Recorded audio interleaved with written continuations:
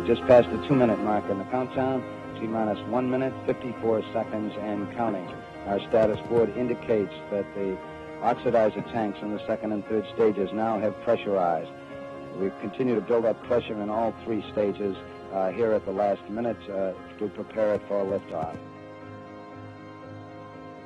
T-minus 1 minute, 35 seconds on the Apollo mission, the flight to land the first men on the moon. All indications coming in to the control center at this time indicate we are at go. 1 minute, 25 seconds and counting. Our status board indicates the third stage completely pressurized. 80-second mark has now been passed. We'll go on full internal power at the 50-second mark in the countdown. Guidance system goes on internal at 17 seconds, leading up to the ignition sequence at 8.9 seconds. We're approaching the 60-second mark on the Apollo 11 mission. T-minus 60 seconds and counting. We passed T-minus 60. 55 seconds and counting. Neil Armstrong just reported back. It's been a real smooth countdown. We passed the 50-second mark. Power transfer is complete. We're on internal power with the launch vehicle at this time. 40 seconds away from the Apollo 11 liftoff.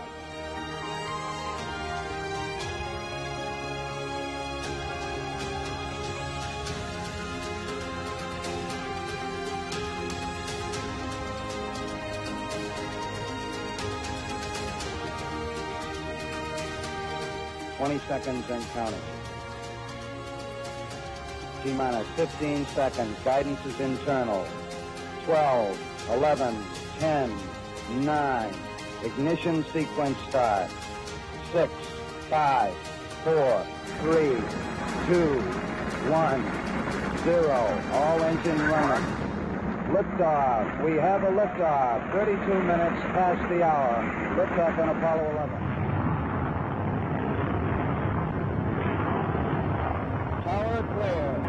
Hi, I'm Mike Collins. 50 years ago, Neil Armstrong, Buzz Aldrin, and I suited up in this very room. At that time, we were on our way to make history with Apollo 11, the first lunar landing.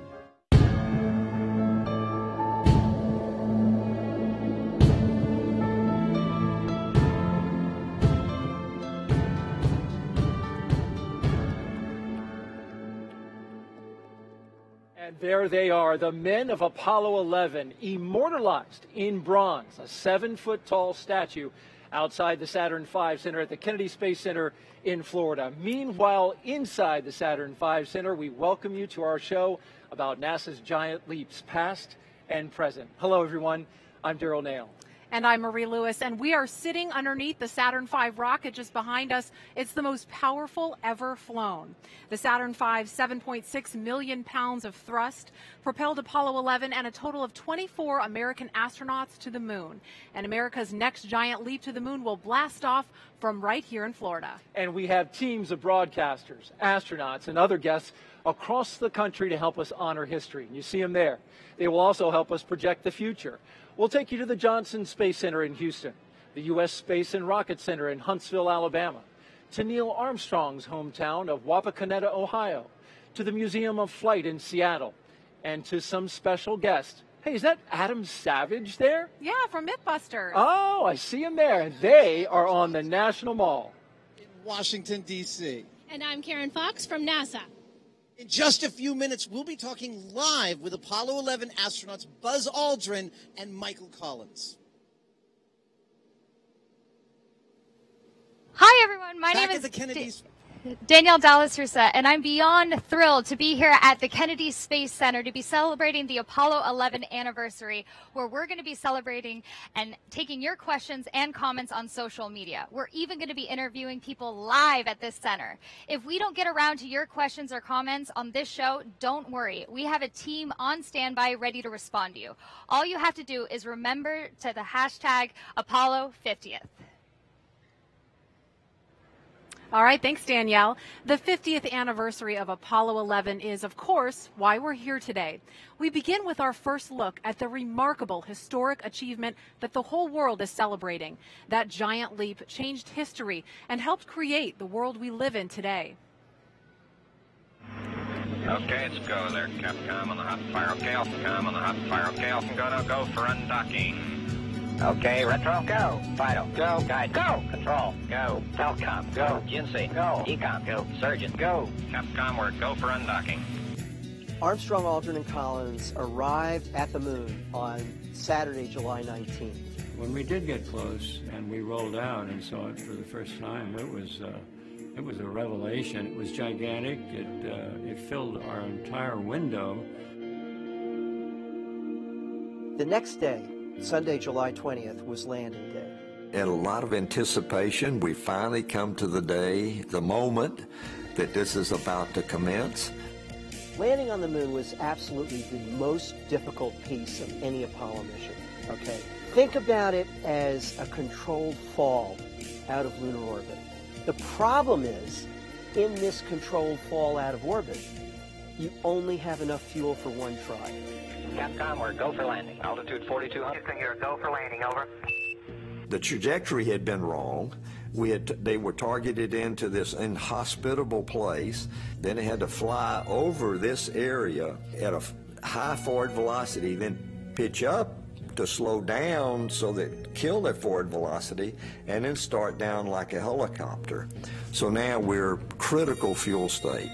And that's why the 60-second call was given, and then the 30-second call. Then I really got nervous, was calling out 25 seconds of fuel left, and then 20 seconds of fuel.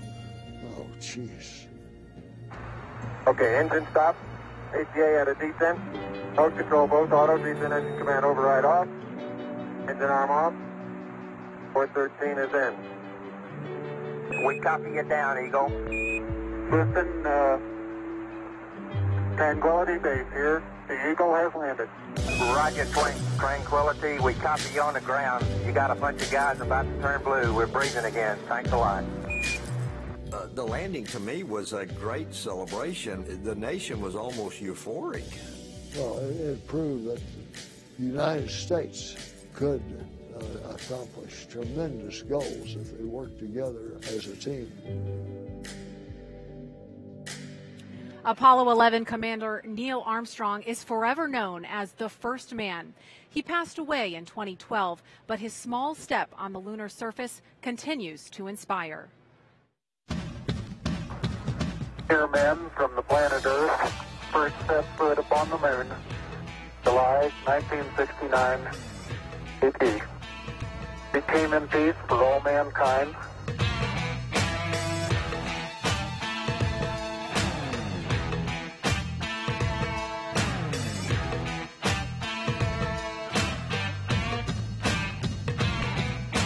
Our knowledge of the universe around us has increased 1,000-fold and more.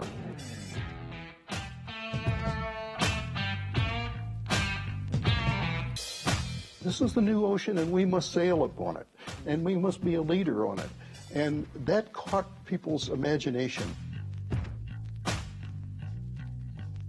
And later we'll speak to some Apollo astronauts live, and we'll also hear from Neil Armstrong's son, Mark. Daryl? Looking forward to that. Neil Armstrong's son looks just like him, too, doesn't he? I love listening to him. Great guy. We've got our own astronauts here, too. Yeah. We're going to talk to Stan Love in just a little bit. Even as we celebrate the historic milestone of Apollo 11, we're working hard to return humans to the moon in the next 5 years as we plot an eventual course to Mars. We call it the Artemis program, a 21st century successor to Apollo. Artemis was Apollo's twin sister and goddess of the moon in Greek mythology. We'll carry that name with us to the moon again, landing astronauts by 2024 and establishing sustainable lunar exploration by 2028. To get there, we're building a powerful rocket, the Space Launch System, to send astronauts aboard our new Orion spacecraft to the Gateway in lunar orbit. From the Gateway, we'll be able to land astronauts in places we've never been before, including the lunar South Pole. We'll have a human lander system staged at the Gateway, but before then, we'll already be back on the moon with robotic commercial landers carrying science instruments and technology demonstrations to the moon beginning in September of next year. And we'll need a new generation of spacesuits as we send the first woman and the next man to the moon. As we do this, we gain more scientific knowledge about the solar system in which we live. And American companies, large and small, are developing advanced technologies to realize these space exploration dreams for NASA. And as with Apollo, many of these technologies will later grow into everyday parts of life here on Earth. And stay tuned to the end of our show. We'll have a fun reveal about Artemis. Now joining us live is astronaut Stan Love, who flew on Space Shuttle mission STS-122 to the International Space Station, and he's currently working on the development of future human spacecraft. Stan, 12 astronauts walked on the moon between 1969 and 1972. Did Neil Armstrong inspire you in any way, at any level? Well, absolutely. I think anybody my age who was interested in science or technology or exploration held the Apollo 11 astronauts as heroes. I remember when I was in grade school, 6 years old, my little tin lunchbox had the astronauts in the Apollo spacecraft on it. So I had that in there from the beginning. Yeah. And I remember coming to work on my very first day as an astronaut, driving in the gate at Johnson Space Center and thinking, oh my goodness, this is where it happened. This is where we landed people on the moon for the very first time. There's sort of this sense of awe and an incredible sense of honor to be able to join that effort, especially as a crew member. And then some trepidation, really hoping I was up to the task. And indeed you were. In fact, we got some video of you launching in the space shuttle with a camera that had like an inside view. That was an exciting ride. Oh yeah, absolutely. When they launch or light those solid rocket motors in the shuttle, you know you're going somewhere in a big hurry. It's like two strong guys shaking your chair as hard as they can, and it's pretty amazing. Now, you're working on future human spacecraft. Tell me a little bit about that involvement. So I'm working on the cockpit for the Orion spacecraft. That is going to be the backbone, the main transportation device to get people off to the moon, to the lunar vicinity, and then bring them back safely to Earth. And I'm working on the displays and the controls that the crew are going to use to see how their systems are doing, guide that vehicle and fly it. So it's up to me and the folks I work with to make sure that the crew is getting all the information they need and that the commands they send out go correctly to the vehicle. Well, that is exciting work. And Stan, thank you so much for joining us. You're welcome. All right, send it back over to you, Marie. All right, thanks, Daryl and Stan. And thank you. We'll be hearing more from current and former astronauts throughout this program, including Buzz Aldrin and Michael Collins from Apollo 11 and other Apollo astronauts as well. Now let's head over to Houston and Apollo's famous Mission Control. From the historic Mission Control Center, NASA conducted some of its most legendary space missions. The first U.S. spacewalk, the Apollo moon landings, and even the dawn of the space shuttle era of exploration. In this room from 1965 until 1992, flight controllers monitored every aspect of the mission: power, navigation, communications, and even the health of the astronauts. With all that happened here, it's no wonder this flight control room was designated a National Historic Landmark. But after years of inactivity, the historic room fell into disrepair until a new mission was launched to save it. A restoration effort set out to bring back every detail of the room as it would have been during the time of the Apollo moon landings. This is kind of the crowning achievement that happened in 1969. And so for us to recreate that and get that feel and to honor that time and that success, that was really important to us. Finding the original wallpaper and then recreating that, finding the original carpet and recreating that, and then just getting the seats restored and put back together, and then just all the little details, you know, what was on the consoles, what was particular to that flight controller, so it's very personalized, so it's very historically accurate. The work has brought the room back to life, capturing a moment in time. For Flight Director Gene Kranz, the effort goes beyond the switches and monitors. This room has an aura to it. The people that have worked here, they've lived there, they made the decisions there. Each one of these controllers basically left a legacy here. In the restoration, I think that recognizes the work done in Mission Control by the teams of Mission Control.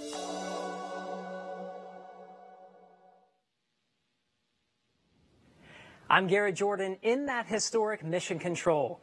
And with me is Gene Kranz, one of the flight directors of Apollo 11, who you just heard. He's at the very same console he was at 50 years ago when Eagle landed on the moon.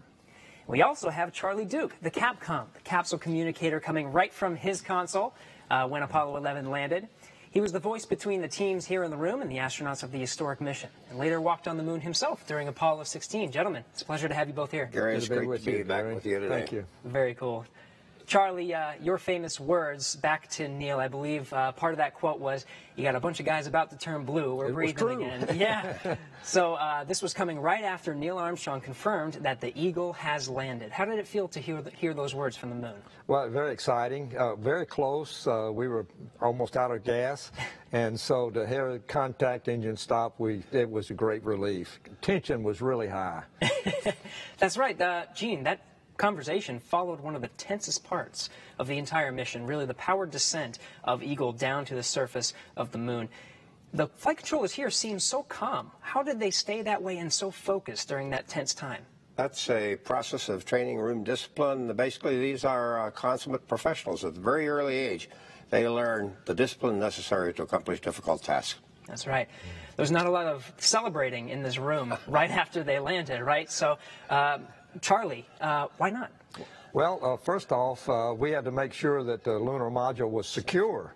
If you sprung a leak when you touched down, or battery dropped off, or a lot of things could happen, you had to be ready to lift off.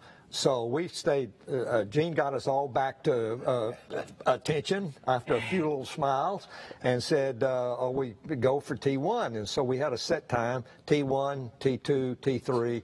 And I don't remember exactly how long those were, but we were focused on making sure this lunar module was safe and secure and ready to go if we had to lift off. That's right. Gene, the flight controllers in this room were not much older than myself. I'm about 27, which I think is about the average age of flight controllers. Tell me about the level of trust that was needed in the team to make that mission a reality. Basically, it's trust that exists between myself and the team, between my team and the astronaut we got, and with the program office. I think trust is the essential commodity for success in manned spaceflight. And I think one of the things that Charlie mentioned here was the T3 stay, no stay. Yeah. We had to wait 2 hours to join the celebration with the rest of the world. We were on the console doing our job.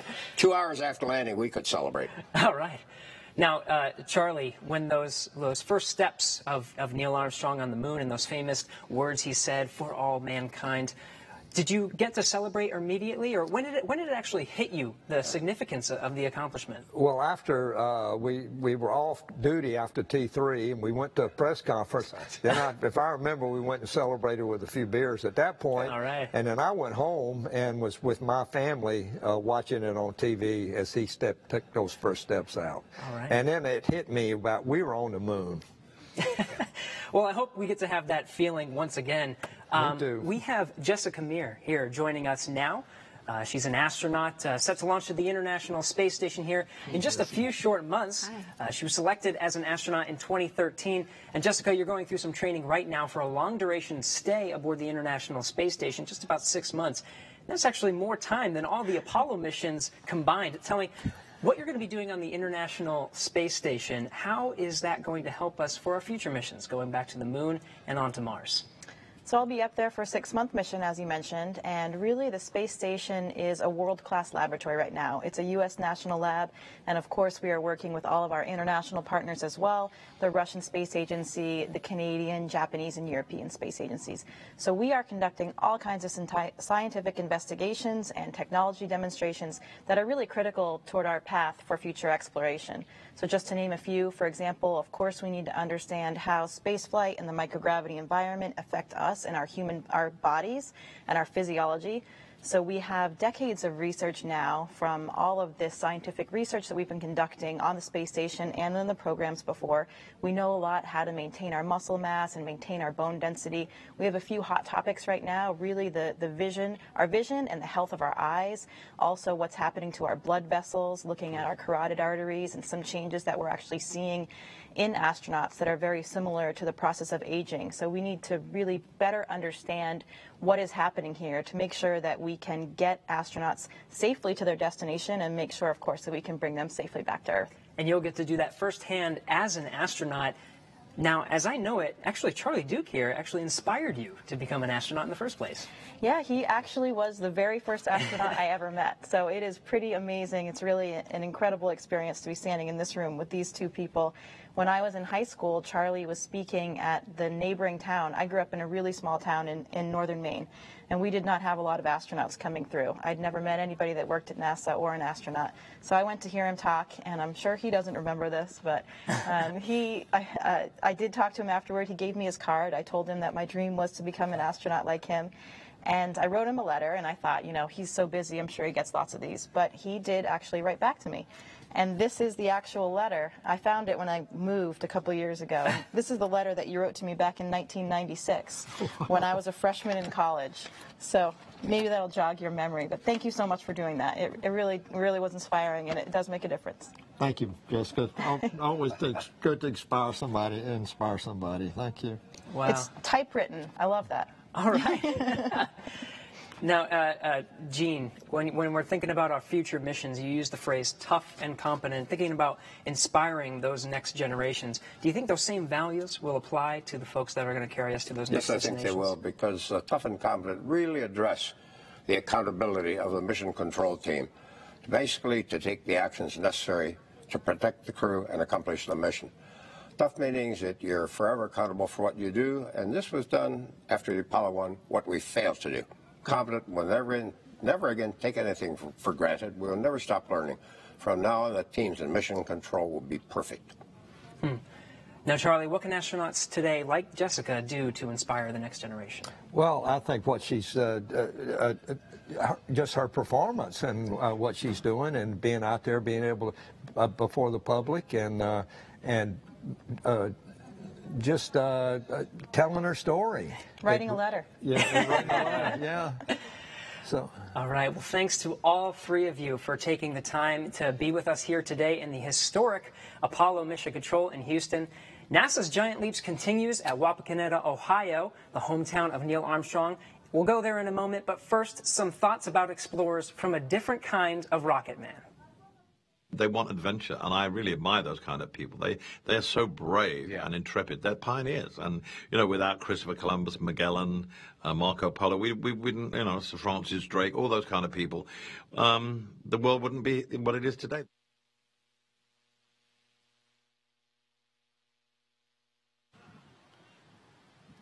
And welcome to Wapakoneta, Ohio, which is proud to be the hometown of Neil Armstrong. I'm Ty Bateman, an anchor with Hometown Stations in Lima, Ohio, and we are located at the Armstrong Air and Space Museum, which is about an hour north of Dayton, Ohio. Now, that, of course, is the home of the Wright brothers, who invented power flight more than 115 years ago. Now, Ohio is also the home of NASA's Glenn Research Center, named for another space pioneer, John Glenn. And we are in the midst of the Summer Moon Festival, which is an annual celebration of the Apollo moon landing. And right now we actually have one of our 25 astronauts who hail from Ohio and is also a native of Cleveland and a veteran of 4 space shuttle missions. Don Thomas, thank you so much for being with us. Ty, it's great to be here today. Well, let's get right into it, Don. You, of course, have been inspired by so many astronauts, but how did Neil Armstrong and the other Apollo astronauts inspire you? You know, it was the first astronauts launching in 1961 that first inspired me to be an astronaut. I watched their launch on a small TV, and I just said, I want to do that. And so all the early astronauts, John Glenn, Ed White, who did the first spacewalk, and then Neil Armstrong, they were huge influences on my career. Well, John, that's awesome. So you watched the Apollo 11 launch on TV, and I understand that you also invited Neil Armstrong to watch one of your launches. I did. You know, we're allowed to invite a few VIPs to our launches, and I wrote Neil Armstrong a letter, said I was one of the Ohio astronauts. I told him he was one of my heroes as a young boy. And I invited him to come to the launch. He wrote back, said, I'll be there. And I was like, wow, Neil Armstrong's coming to my launch. I was so excited. And it was the day before launch, I got a call from NASA management down at the Kennedy Space Center, and they said Mr. Armstrong wanted to meet with me. So my wife and I, Neil Armstrong and his wife Carol, we got to spend about an hour together in the crew quarters, just talking, and I'm showing him around. And at the end of our hour, I had a great moment. I was shaking his hand saying, thank you for being here. I really appreciate you coming to the launch. And I asked him, how long are you staying in town for? Meaning, how long are you going to be in Florida for? And he looked me right back in the eye. He said, how long are you in town for? Meaning, I'm going to stay here until you launch. And we launched right on time the next day, and it was a thrill of my life to have him there for the launch. Incredible, Don. Thank you for those memories. Well, let's take a look back at Neil Armstrong, the man. Neil Armstrong was born in his grandparents' farmhouse on the outskirts of Wapakoneta. We sat down with Neil's brother and sister and asked them to share some personal memories of their famous brother. He was very good at telling jokes. In the accent. In the accent, especially Scottish accent, right. Oh, my. And a little bit of German sometimes also, but depending on what story he was telling. But he was good at it because he tells a story and he has this, you know, just a little bit of smile on his face. And then everybody laughs and he laughs and he laughs because he thought it was funny too. The legacy hasn't yet been determined. In science, the doors are still so wide open. And I really feel like that it helped inspire the technical aspect of this country. You know, we had many big technical breakthroughs with the program, NASA program, and now you can see that continuing. I think my dad would be very pleased with where we are now, because we're on the cusp of another age of exploration. Taking those next steps, going back to the moon, because that's the place where we can learn the things that we need when we go beyond the moon. If we can remind everyone of how the world was uplifted by the Apollo program and by these endeavors, I think that we have a good chance of staying the course and continuing that exploration forward. Being an astronaut was our father's way of life. That was Dad's job, and we were all supportive and excited. The astronauts, the guys, when they were up there, the last thing they wanted to do was to worry about what was happening at home. I think the wives just tried to make sure that the family wasn't one of those things that they had in their checklist of things to be concerned about. The Apollo program inspired a generation to want to be better, to want to work hard and apply themselves and pursue their dreams, because Apollo made it clear that dreams were possible. And I think that made the world a better place. Now, as you drive through town or stroll down the sidewalks, you'll see just how over the moon everyone is in Wapakoneta. More than a dozen restaurants are offering special moon-themed items, such as Cinnamon pancakes and a Buckeye on the Moon sundae. It seems every shop is selling first on the moon merchandise, souvenirs, and memorabilia, and history is all around us. It's a part of history that I want to be able to say that I helped to preserve. It's not so much, you know, what was it like when he lived here for me personally, but to be able to preserve part of history and keep it intact for future generations. And with me now is Dante Centauri with the Armstrong Museum. Dante, welcome. So let's get straight into it. Tell me a little bit about what people can experience if they were to visit the museum. Sure. Well, the Armstrong Air and Space Museum opened 3 years to the day after Apollo 11 landed in 1972. We have artifacts from Neil Armstrong's early life and career, the airplane he learned to fly in right next to the Gemini 8 capsule that he flew his first space flight in, as well as the Apollo backup suit from Apollo 11, the actual suit that was part of his mission. And to top it all off, we also have a moon rock collected from Apollo 11, collected by Neil Armstrong himself on that mission. Awesome. Now, how does it feel for you to be entrusted with preserving the legacy of an American hero? Well, it's very humbling, but the best part here is there's a tremendous team, there's staff, the board, everyone supports, and the community is such a wonderful support for the museum and Neil Armstrong's legacy right here in Wapakoneta. All right, Dante, thank you so much. Thank you. And now I would like to welcome Sunny Williams, another Ohio astronaut.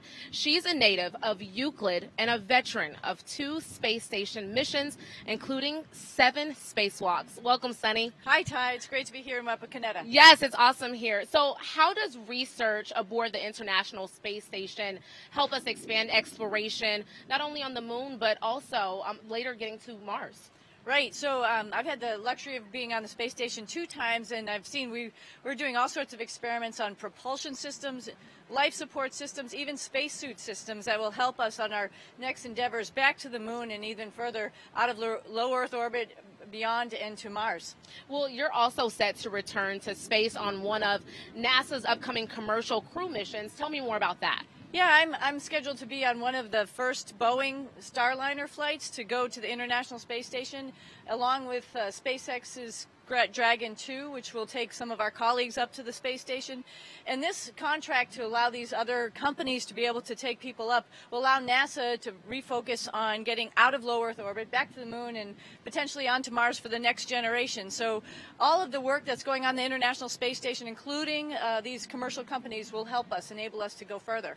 So are you scheduled to conduct any more spacewalks, Sunny? Well, you know, the space station is about 20 years old. It's like an old house, and things need to be fixed, and we're doing new things to add on to it, so it's pretty probable, and I'll be looking forward to doing that. All right, Sunny, thank you for that. And thanks from here in Wapakoneta. Let's head to D.C. Thanks, Ty. NASA and the Smithsonian National Air and Space Museum are hosting this celebration of the 50th anniversary of the first man on the moon. We have a lot going on here, right here on the Mall. There are tents highlighting both the Apollo program and today's Moon to Mars plans. LEGO has an incredible Apollo 11 display that took days to build. And Snoopy is here. Of course, Snoopy was the name of the lunar module on Apollo 10, the dress rehearsal for the actual moon landing. And as you've probably seen, people in the National Mall have been wowed this week by a high-def projection of the Saturn V rocket on the Washington Monument. We'll actually be able to see a recreation of a launch here tonight and tomorrow night. It really just gives you a sense of the scale of that massive rocket. Apollo 11 was the culmination of an incredible national effort that started with a promise from President John F. Kennedy to go to the moon within the decade.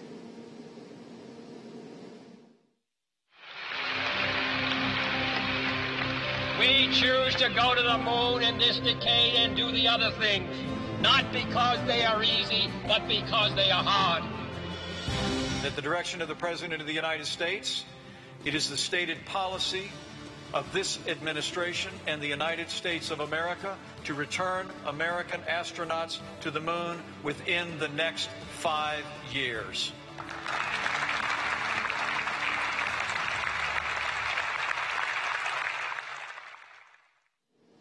So now NASA is facing another bold challenge, and this time the ultimate goal isn't just JFK's goal of land on the moon and return safely to Earth, but establishing a sustainable presence on the moon and eventually heading off to Mars. So we are going to be doing some interesting science when we're there, and that's one of the really exciting things. For example, we will be able to look in the giant craters, these deep craters in the southern pole region of the moon. There are places down there that never get sunlight, and we think there's water there, so we're going to be going and checking that out. Now, let's go to Adam Savage with astronaut Randy Bresnik inside the Air and Space Museum.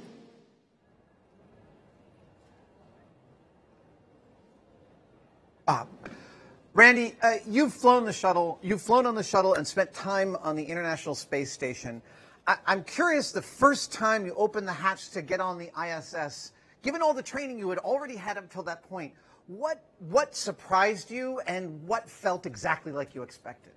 The thing that surprised me the most was the fact that there were some crew members on the space station that I hadn't met yet, I hadn't trained with. You know, they were up there doing a long-duration mission. And so it turns out I have a call sign come from the Marine Corps being a fighter pilot. It's Conrad. And so it was interesting when we got on the space station, you know, these Russian crew members who I hadn't met, who had been, you know, adversaries, you know, of my F-18 in the Marine Corps. They hear my crew member go, "Hey, comrade, come over here." You know, they're kind of a little shocked, you know, when they heard, you know, somebody use that in such a, you know, normal term coming from my crew members.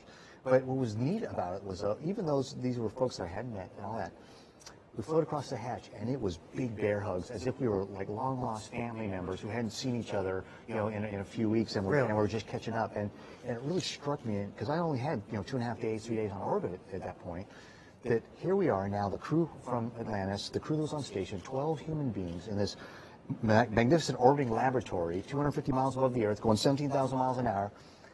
And we were, that was it. That was all of humanity in orbit. Right. You know, we were there doing the shared mission. And just how that made us all just part of this one thing. It didn't matter what language we spoke or where we came from. Here we were, just one family on orbit doing the work. Amazing. Now, we were talking before, and you said you spent 32 hours in space during spacewalks. What do you get used to, and what always surprises you about getting into and going outside the spacecraft? We'll start with that part first, because I don't think whether it's your first, your fifth, or, you know, like Mike L.A. or Jerry Ross, you know, your 9th or 10th. When you open that hatch, which on the space station opens down, right? You know, you open it up, you're inside this, you know, metal cocoon the whole time, and that's, you know, there's some safety in that. You open the hatch, and it is 250 miles or 400 kilometers straight down.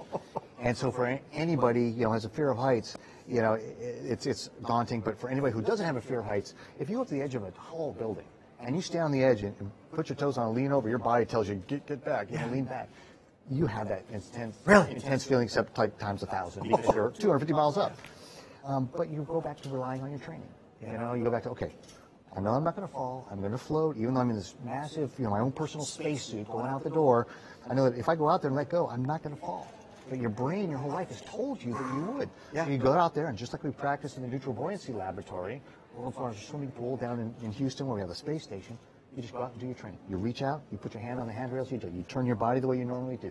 You put out your waist tether, you put out your, you know, body restraint tether, and you go ahead and, you know, do what you trained for. It's just the view, instead of being, you know, concrete 40 feet below you in the bottom of the pool, you now have the Earth going by at 5 miles a second to distract you while you're out there doing the work. Oh my goodness. I'm curious about your thoughts about how Apollo-era technology led to the technology that got you into space. Well, they were the basis for everything. I mean, I am in awe, just like you and everybody else, especially today. It takes time to remember and commemorate this amazing, you know, historic achievement and what they did. I mean, we had but 15 minutes in space when President Kennedy challenged us to go to the moon. And within a decade, we had, you know, Neil, Buzz, and Mike Collins there on Apollo 11. That is astounding. And everything we've done since then has been based on those amazing investments in technology and the capabilities to live and work in space that have been since there. And the suit that I was out on spacewalks is the grandson of the suit that was on Apollo on the lunar surface. Famously, Buzz Aldrin was not able to be here, but we do have a Buzz tribute video, which we can run. Let's run this and see a little bit about Buzz.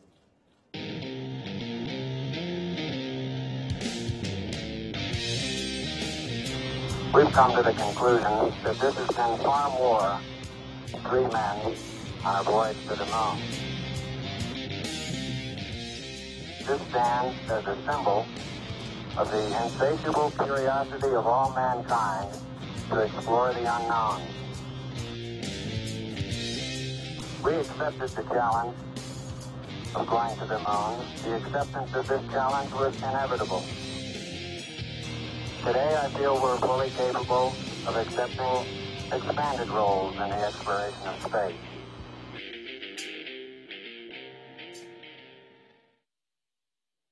Randy, are you excited about the future of space travel? Absolutely. In the 15 years I've been at NASA, there's never been a more exciting time. We have got, you know, 2 commercial vehicles that are getting ready to launch up and put people on the space station. We've had 19 years of continuous presence on the space station. We've got, you know, Artemis getting set up, where we have got the Orion space vehicle aboard the world's largest rocket, the SLS, and then we're going to start launching humans in 2 years. Amazing. You know, around the moon again, and it's never been a better time for it. Randy, thank you so much for joining us here today. I really appreciate it.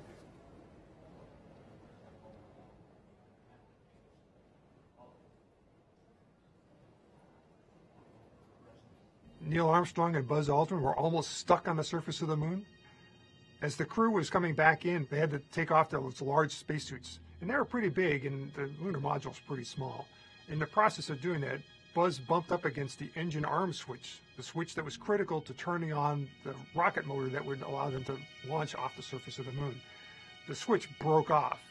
And so when the time came to flip that switch to get ready to launch off the surface of the moon, there was no switch there to flip. What's he going to do? Buzz was thinking fast. He pulls out a felt tip pen and jams it in to that spot and is able to use the felt tip pen as a pseudo switch. And they successfully get off the surface of the moon and come home.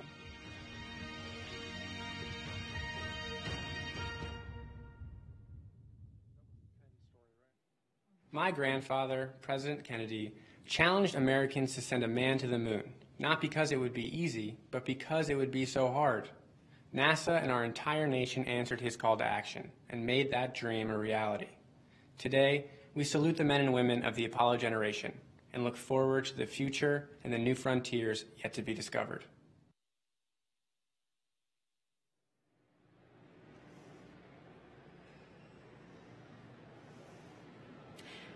And looking now over the water, we're coming up on Launch Complex 39 here at Kennedy Space Center. The two pads that you see in the distance there, Pad B is where we're going to launch the first woman to the moon and the next man to the moon, right there. Yeah, well, that's actually Pad A, which is SpaceX's pad, which is currently, of course, launching their rockets, the Heavy and the Falcon. But it's a beautiful shot as we fly over the Banana River and into that launch complex there, 39A, where, of course, many a historic launch happened here at the Kennedy Space Center. And we continue to celebrate as well. Yeah, absolutely beautiful. And the mood here is just euphoric. I mean, so many people in awe of this nation's amazing achievement 50 years ago. Indeed. And it's a warm day here in Florida. You can see the clouds bubbling up over 39A on the crew access arm that extends out from that pad. It's not quite as hot as the rest of the country, though, because there's a heat wave that's currently got the grip of the nation, most of the nation, but we're still pretty toasty here in Florida. And in fact, Marie, we're celebrating Moonfest at this time, a celebration, of course, of the 50th anniversary of Apollo, where our own employees got to go out and to the gantry, eat moon pies, and dress up in 1960s attire. Yeah, and I think they're already out of the moon pies, so I don't know if anybody saved any for us. But No, I don't think they did, but they did. They gave them away for free, and that was a nice gesture on this historic day. Yes, absolutely. And as we continue to celebrate the historic achievement of 1969, we look ahead to traveling back to the moon and on to Mars. Just as in the Apollo era, we need many elements to get there, from rockets and spacecraft to astronaut life support and more, all in support of science and exploration on the surface. There's a lot of work already being done to make that happen with our Artemis program. We're preparing to launch our new Space Launch System rocket and the Orion, which is an entirely new space capsule. We're also developing a gateway at the moon. We'll have new robotic and human landers and new spacesuits. All this is happening while advances in science and technology will expand our knowledge and enrich life back here on Earth. And there's that list there of those items I was just telling you about, and we'll be telling you more about each of those elements you see there on your screen throughout the show today. And it's important, each one of those elements, as they come together to form this program of the future. Artemis is a very complex program, but we want to go back to the moon sustainably and permanently in order to test our technology to go on to Mars. So it's all very key. Absolutely. And we're going to see coming up after this show today, starting at 3 o'clock, we've got a show called our STEM show that's going to show you how students are breaking down a mission to the moon. It's going to be a great show. Make sure you stay tuned for that at 3 o'clock right here on NASA TV. Forward to the Moon, our STEM show. It's going to be a good one.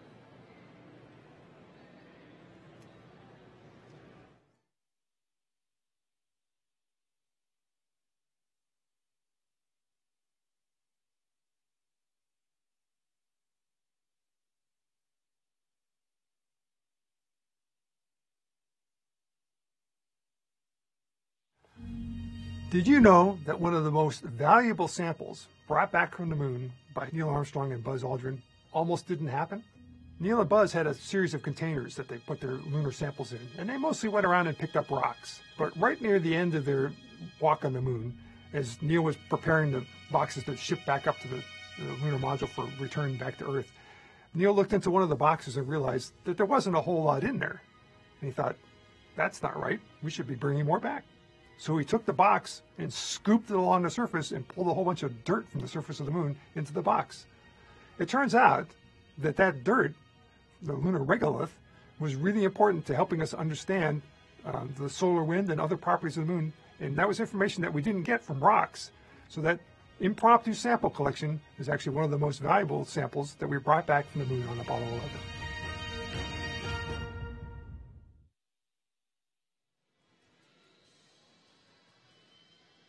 Welcome to the U.S. Did Space you and know Rocket that the Center Apollo here guidance in Huntsville, computer? Alabama.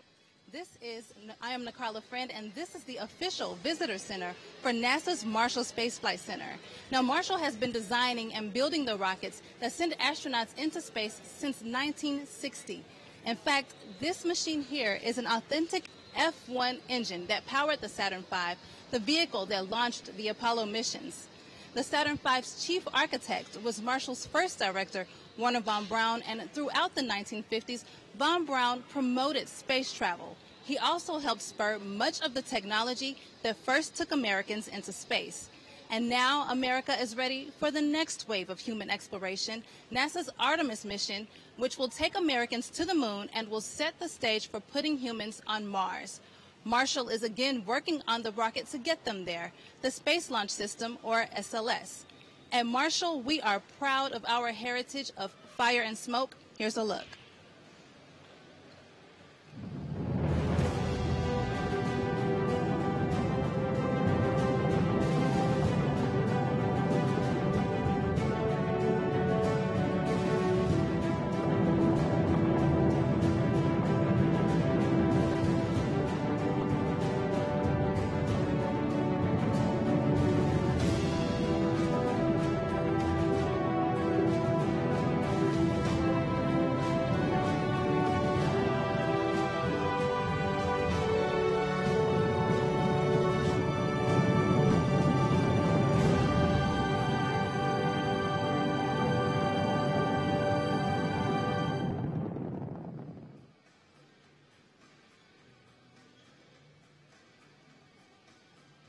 Joining me now is astronaut Rex Walheim.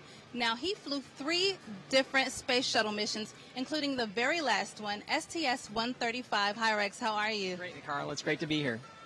Now, you didn't get a chance to ride on a Saturn V, but tell us what it's like as an astronaut to be in a rocket at liftoff.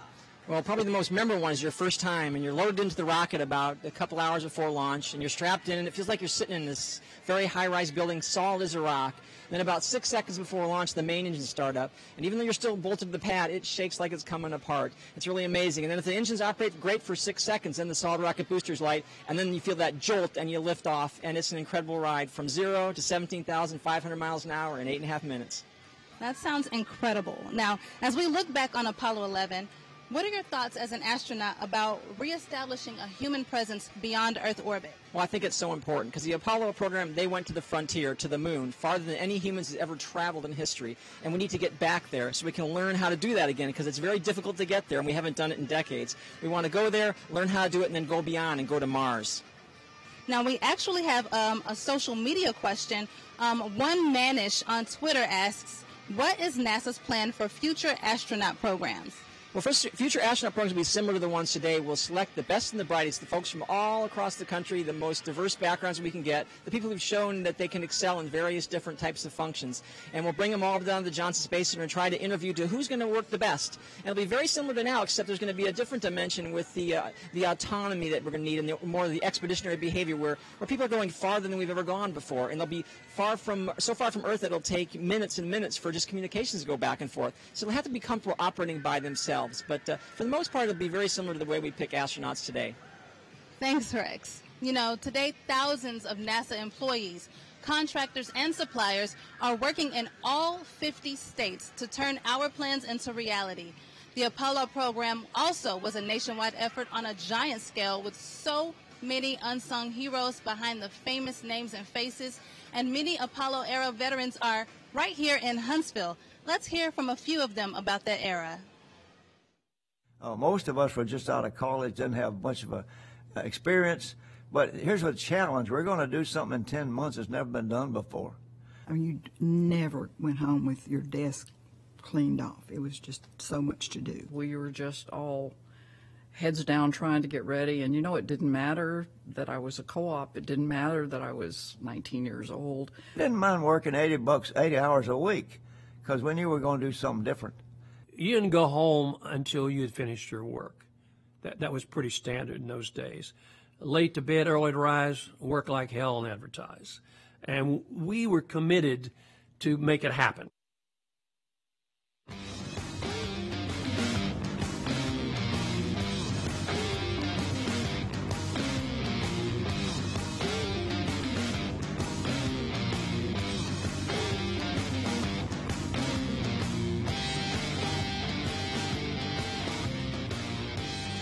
The thing about the moon that I thought was peculiar was when the sun was almost overhead and it was noon down below, the moon appeared to be a warm and a friendly place. Near dawn or dusk, the place looked distinctly unfriendly.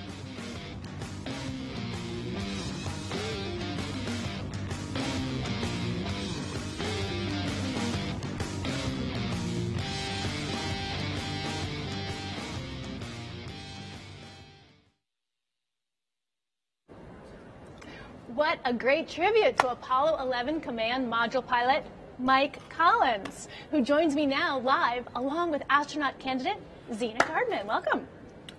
Thank you, Karen. Thank you. And Zena, yeah, I'm looking forward to hearing from both of you. Yes, likewise. It's good to have you here. Now, Mike, people may not know that after your NASA career, you were the first director of this very Smithsonian Air and Space Museum, taking charge while the building was under construction and then being here when the doors first opened in 1976. It's been one of the most visited tourist sites in Washington ever since. So, Director Collins, welcome back. Thank you. It's so nice to be back. The Smithsonian's always been one of my most favorite buildings anywhere in the world, and I used to go to the Museum of Natural History, and when I was perhaps 10 years old, I would watch snails. Now, these were not live snails, these were snail shells, but they had like 37 of them all in a row. And I used to, for some reason, I was totally fascinated by that display. I used to count them and figure out why they were big and little and what colors they were and all of those things. So that's my upbringing, is Smithsonian. And Air and Space, of course, came much later, and I had a lot of help with people like Barry Goldwater, who was a senator on the right committees, who helped me get money to get the $40 million amassed that we needed to dig the hole and bring the building up. It was an interesting time. Well, it's a wonderful place to be now. Let's take us back in time a little bit. You were up orbiting the moon during that Apollo 11. You went around some 30 times alone over about 24 hours. Take us there. Tell us what you were feeling and what that was like. You know, I was amazed. I was always asked, weren't you the loneliest person in the whole lonely universe when you were in that lonely command module all by your lonely self going around the lonely moon? Weren't you lonely? No, I was happy. I was at home. This was my little place, the Columbia, the command module was, I had hot coffee, I had music if I wanted it. If I had some problem or question, I just got on the radio with Mission Control, and they were always very helpful. They even tried to talk to me when I was by myself behind the moon. But they couldn't get to me in that situation. So down on the ground was Neil Armstrong, who obviously is a larger-than-life historic figure. Tell us what you'd like people to remember about him as a crewmate and as a commander. About the crewmate. Neil as the crewmate. Neil, real person. Well, Neil, he was an all-American person in many ways. Neil was very intelligent. He had interests in science on both sides of the kind of work that NASA does. He was modest. He didn't like the spotlight on him, but when he was caught in its glare, he knew exactly what to say. After the flight of Apollo 11, we were very fortunate to have an around-the-world trip, and Neil was our spokesperson, and he just did a masterful job. He'd done his homework everywhere we went. He knew the background of the country. He knew what to say to the local people. By the time he finished one of his short 5-10 minute speeches, half of the audience was ready to climb on board Columbia and go with us. He was just masterful. Great. And all right, we have some people hoping to ask questions to Zena and to Michael Collins. Social media, though I just realized we may not have the access to the social media questions, so I am instead going to turn to a question to Zena, who I had been wanting to ask a question of as well. Obviously, Michael, when you qualified to become an astronaut, you were a pilot, and Zena took a very different path into this. So tell us a little bit about your path here. My background's actually in microbiology. I studied biology in college. My thesis was in poetry, believe it or not. And then I did research in marine microbiology for my master's degree. But to me, one of the most exciting parts of being in the space program now is just how different a background everyone's come from. We are test pilots. We're also microbiologists. We are geologists. We're submariners. It's a really interesting and diverse group to get to work with.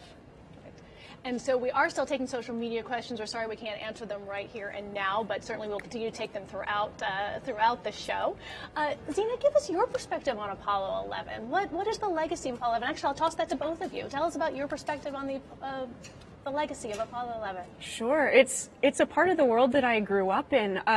You know, I never knew a world before men had left this planet, and so I have to ask the people who lived through that themselves what that means to them, and they can tell me where they were when they saw that happen. They can tell me the exact chair they were sitting in. It was just this monumental, pivotal moment in human history, and so to me, that's just it's so touching to know that that's part of the world that I'm in now, and it's this hugely inspiring challenge to my generation. What will be our Apollo? What will be this thing that people around the world will feel a part of? A little bit about the legacy? I'm not big on legacies. I'm not sure. I think maybe 50 years is not enough time to give proper spacing for it. But I was really taken by something Zena said with her minor is in poetry. Oh, I love that idea. That's great. I go to MIT from time to time and talk to the students up there.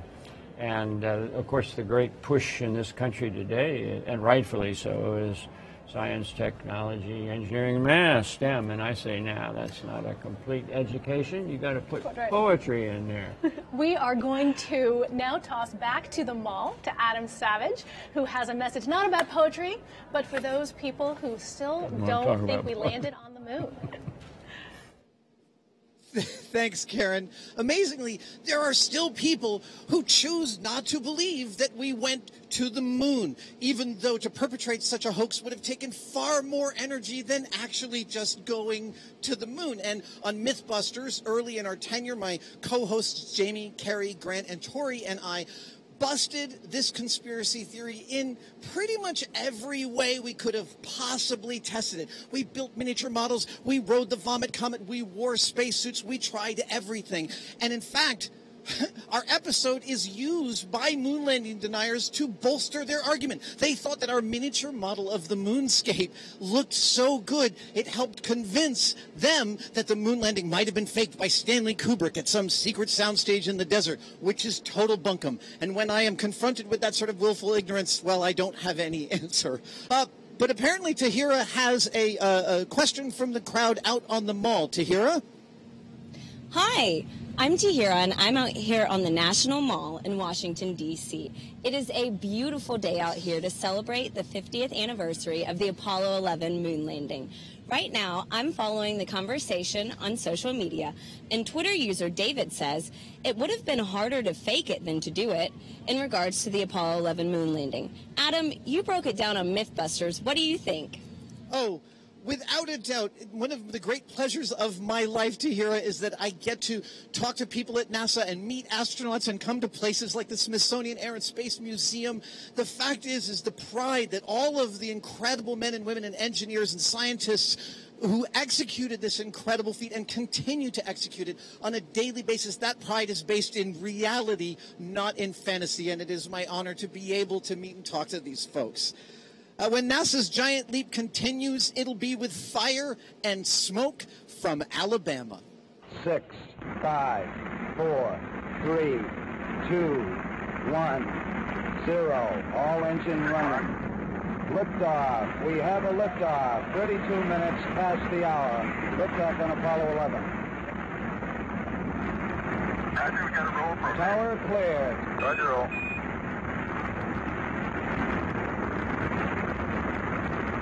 Hold complete and mission program.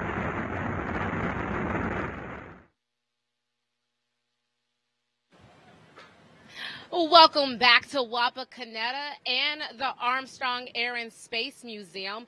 I'm Ty Bateman, an anchor with Hometown Stations in Lima, Ohio. And I'm here with a team from the Glenn Research Center that not only developed liquid hydrogen as rocket fuel, but also developed electric propulsion. And the team is also working on a new generation electric propulsion system that will power our gateway, an outpost for astronauts in lunar orbit that will give access to the surface. And joining me now from the Glenn Research Center is Mike Barrett. Hello, Mike. Hi, Ty. And how does electric propulsion work, and how is it different from chemical rockets?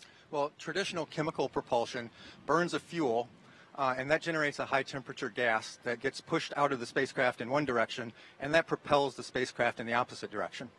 Electric propulsion, instead of burning a fuel, uses electricity to charge or ionize a gas, and then that is accelerated out of the spacecraft, and that provides that propulsive push.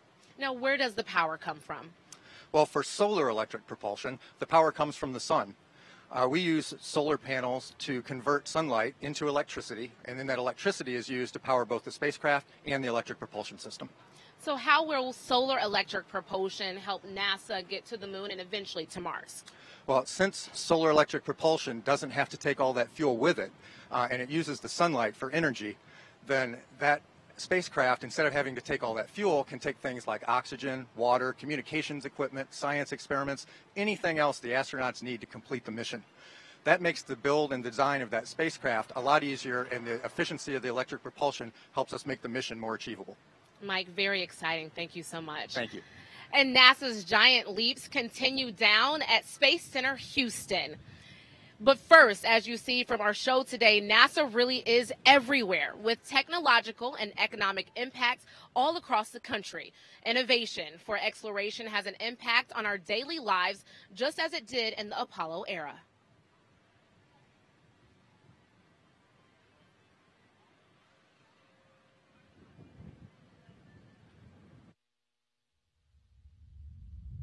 Altitude, velocity, light.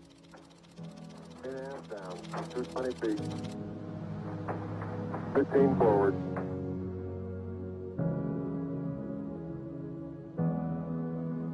All engine running. Liftoff. We have a liftoff on Apollo 11.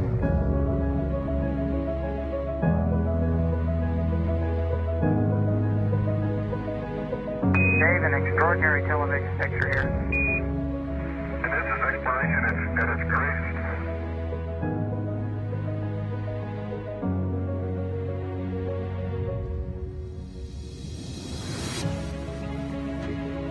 This nation should commit itself to achieving the goal of landing a man on the moon and returning him safely to the earth.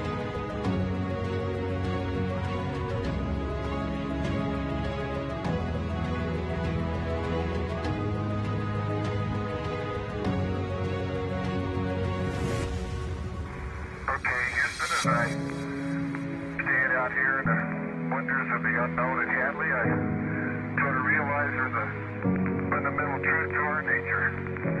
Man must explore.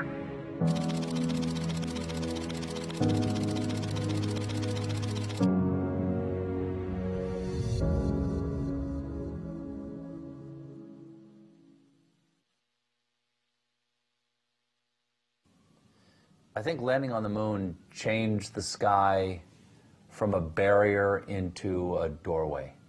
it turned the backdrop of all of human history, the sky, into an invitation.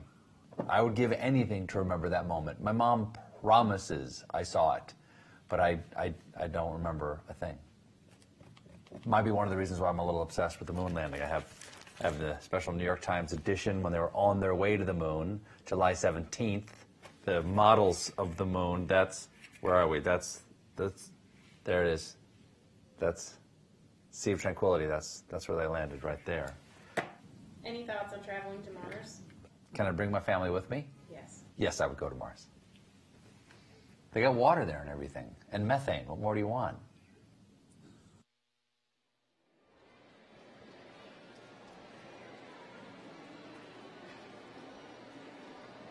Hi, we're at Johnson Space Center's official visitor center, joined by President and CEO of Space Center Houston, William Harris.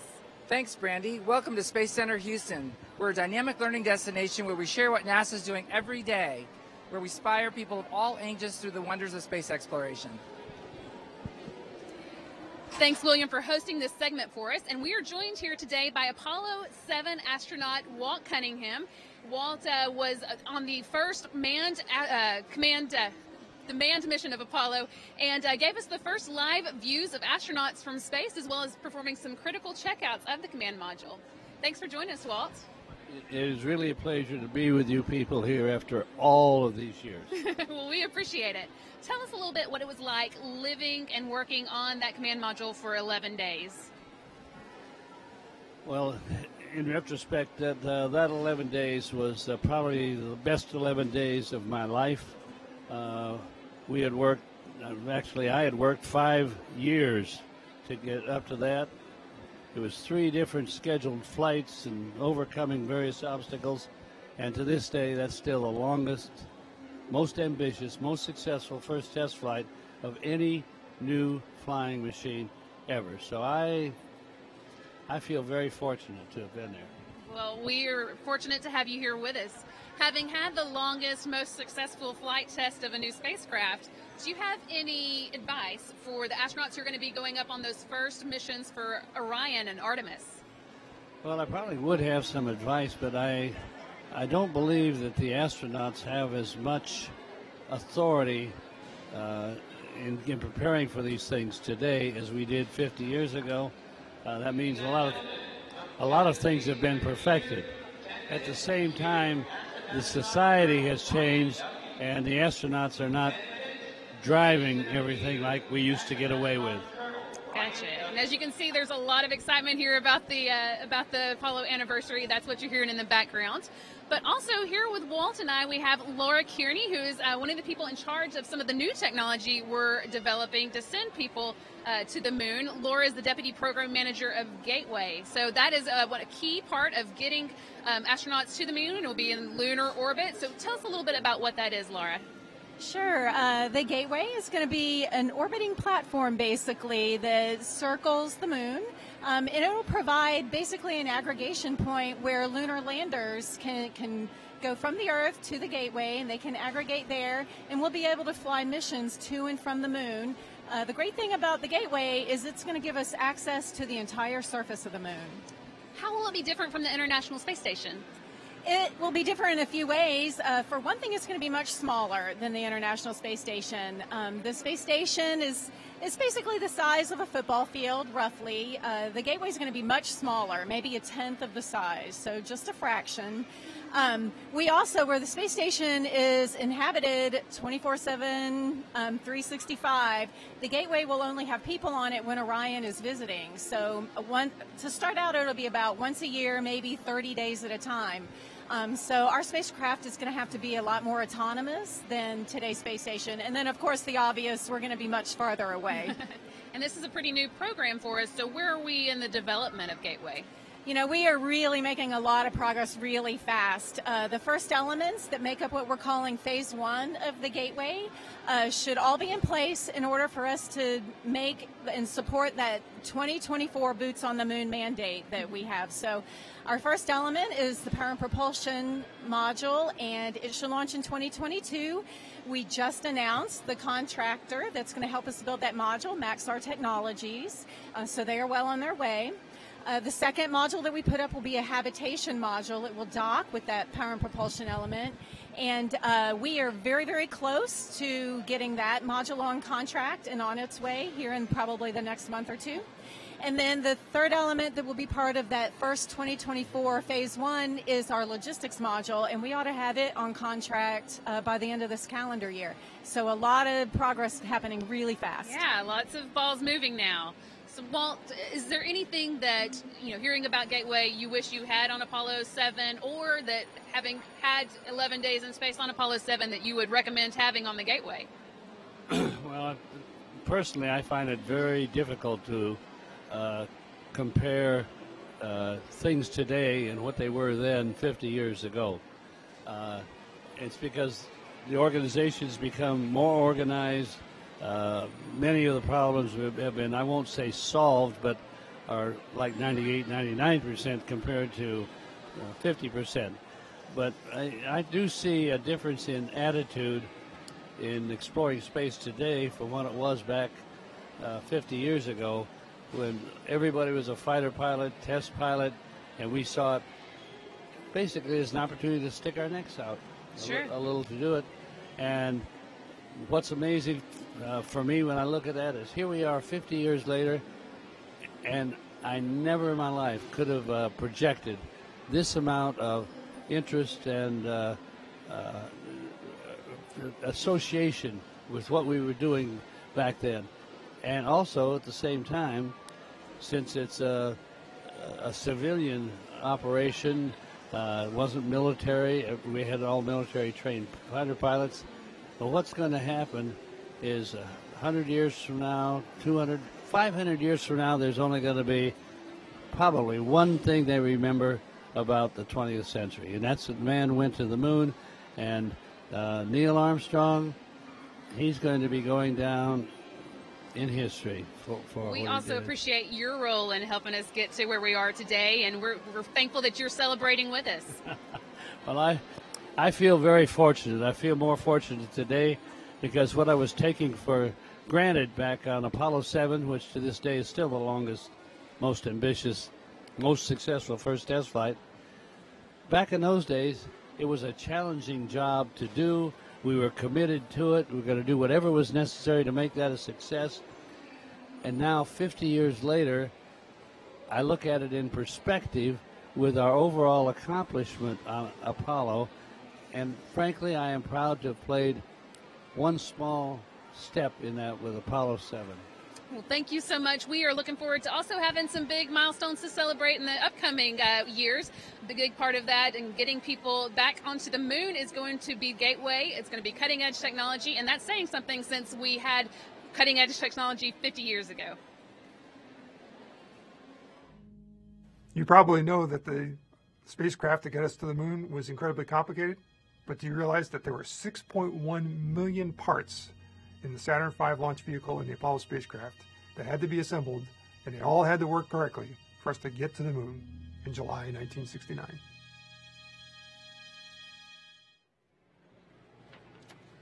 And welcome back to the Saturn V Center at the Kennedy Space Center in Florida. A look at the lunar module that was supposed to be for Apollo 15, but actually never flew once they decided they were going to take moon rovers up to the moon. But they say it works, and it could have gone to the moon if we needed it. Yeah, and it's one thing to see it, the pictures of it are magnificent on camera, but when you're up close and personal right next to it, you really see, all those little details, and it's just amazing that what we were able to accomplish together as a nation. You're absolutely right. And back here at the Kennedy Space Center, if you're just joining us, we are, of course, celebrating the 50th anniversary of Apollo and looking forward to our plans for the next giant leap to the moon and on to Mars. And a reminder that we're taking your questions online using the hashtag Apollo50th, and that we'll have a fun reveal coming up a little later about our Artemis program at the end of the show. A fun reveal? Yes. Can you tell me now? Well, no, then it wouldn't be a reveal at the end of the show. You got to wait. Okay. All right, I'm going to wait. Well, if you want to follow us, you can just join us right now online and explore our subscription right there at nasa.gov/subscribe, and we'll keep you updated with our newsletter for weekly updates as we go forward to the moon and on to Mars. Subscribe again at nasa.gov/subscribe. Now, keep in mind, we didn't just develop technology in the Apollo years. You're looking at the gantry right now at Launch Complex 39, where folks like to gather to watch the launches from Pad A and B there. Oh, and cool. we've got a special live guest out there, one of the last 2 people to walk on the moon. And we've got someone out there to talk to him, Amanda Griffin. Amanda, I don't know if you're out there. I'm She's not in sure. there. Which level are you on out there? I'm at the tippy top. It's a beautiful day, but it is breezy up here. So hopefully you can get us loud and clear here. So behind us is Pad 39A. Currently, it is being used for missions to the space station and beyond by commercial entities. But 50 years ago, the first men to walk on the moon launched from there. Just a few years later, Apollo 17 launched the last men who walked on the moon, and one of them was Dr. Harrison Schmitt. Dr. Schmitt, thanks so much for being with us today. It's great to be with you. I sort of missed seeing a Saturn V out there. I know, but hopefully soon you'll see an SLS, one pad over. I tell you, the Kennedy Space Center is doing a remarkable job getting ready for that. We're excited.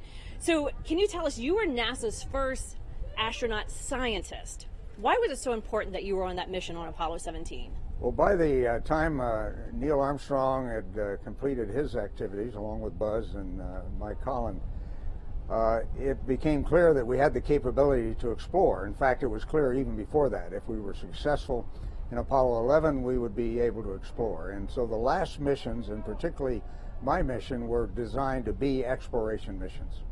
And so we all know that on Apollo 11, they collected maybe 40 pounds of moon rocks, but I understand you kind of beat them.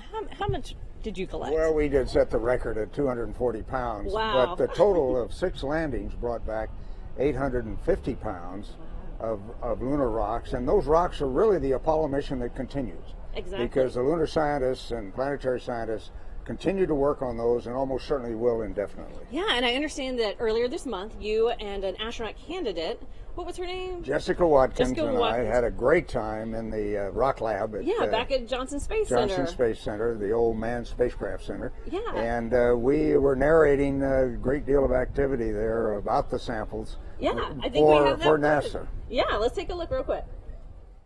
So all of these samples are very different, and of course we just talked about the sampling strategy from Neil Armstrong on Apollo 11, but by 17 the sampling strategy was a little bit different. Can you talk about kind of what went into your sampling strategy and how you chose which samples to bring back? Well, the whole background for Apollo 17 was since we knew it was going to be the final Apollo mission, right, was to fill in as many of the gaps as we could, both in the sample collection and in the kinds of features that we looked at. And that turned out pretty well. We did.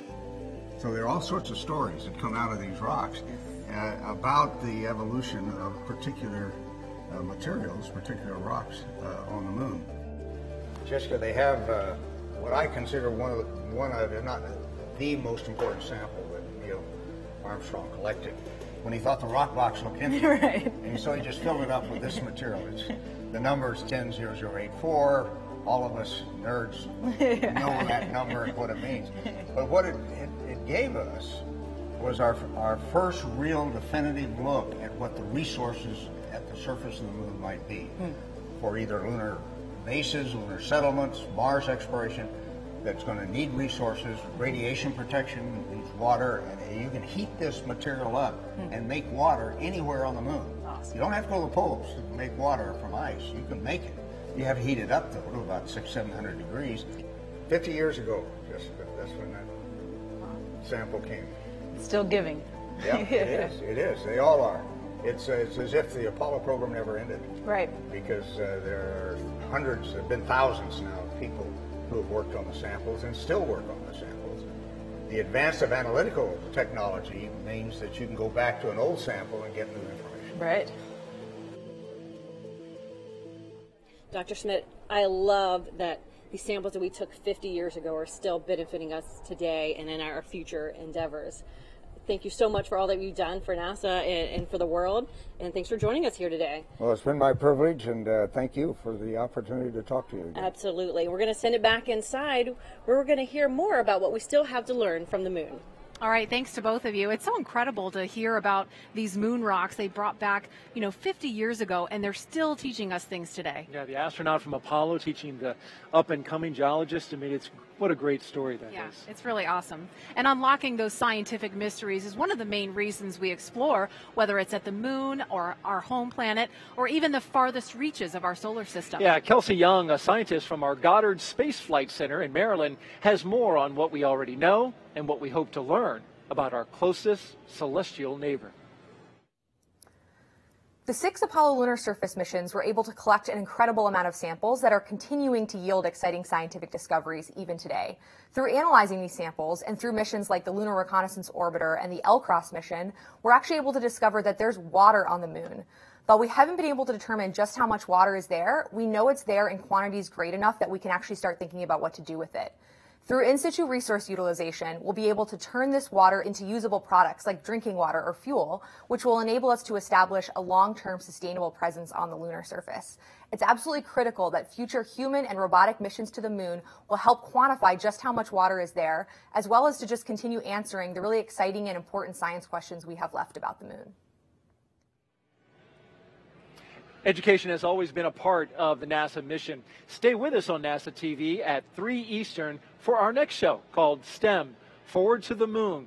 We visited students across the country taking the science behind a mission to the moon and breaking it down into activities you can do at home. Stay with us for that coming up at 3. And next up, we want to go to Danielle Russa. She's been mingling with the crowd here. And Danielle, have you meeting some interesting folks? Thanks, Marie.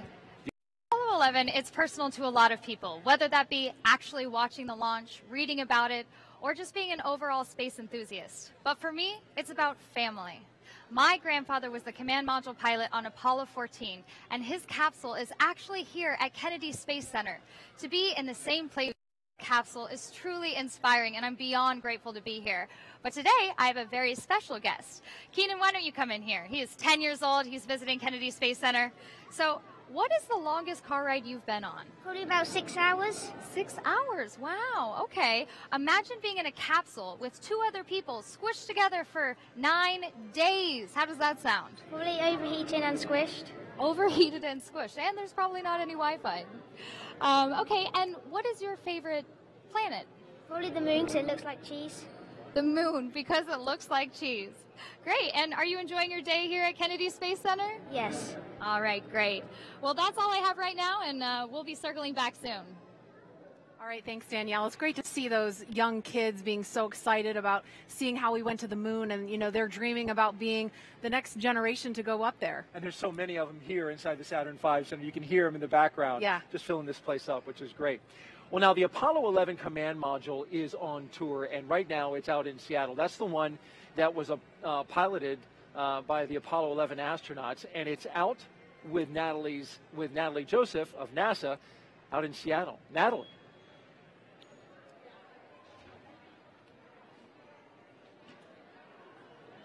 Hi, we're at the Museum of Flight in Seattle, the largest independently owned nonprofit air museum in the world.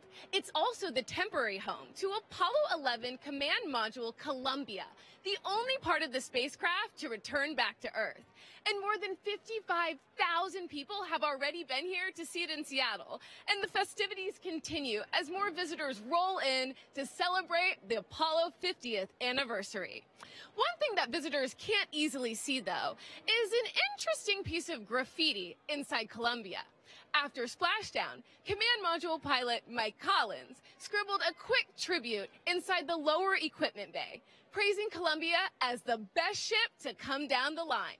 Now NASA has a new ship coming down the line, Orion, a new capsule that will send humans farther than ever before.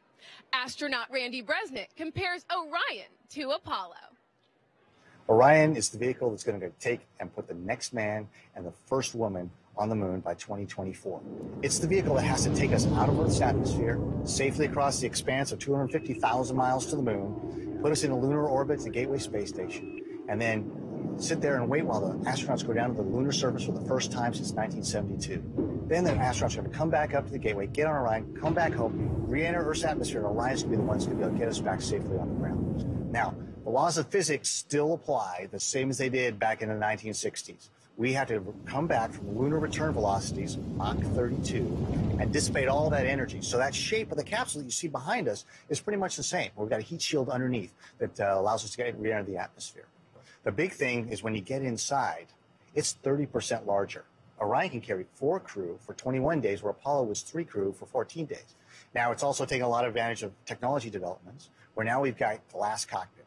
We've got digital displays to control all the systems and are able to give that to us in a digital form, pull up our electronic procedures and emergency function.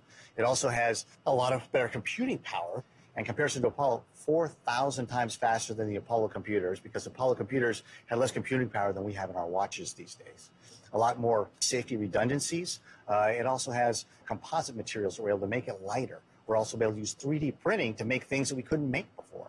So it's really, really going to be, the next generation vehicle that allows us to have that return to the moon in 2024 and then keep going back every year after that and make that sustained presence on that South Pole that allows us to do all the things we need to be able to be ready to go from the moon to Mars shortly thereafter.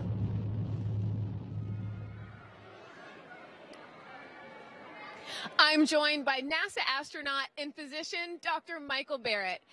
Hey, Mike, how does it feel to be back in your home state? Well, it's great to be back in the great state of Washington and here at the Museum of Flight. And one special thing for me is I launched on a Soyuz, which is across the street right over here. The last time I had seen it was smoking from re-entry in the desert of Kazakhstan, and now it's here. So it's great.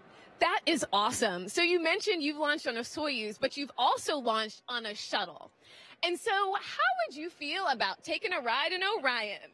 Well, I think the Soyuz and the shuttle have been fabulous spacecraft, and they have done their job in getting people to low Earth orbit for years, and they've done that magnificently. But the Orion is a very different beast. It is designed to take us away from low Earth orbit and out into missions of exploration of the moon and beyond.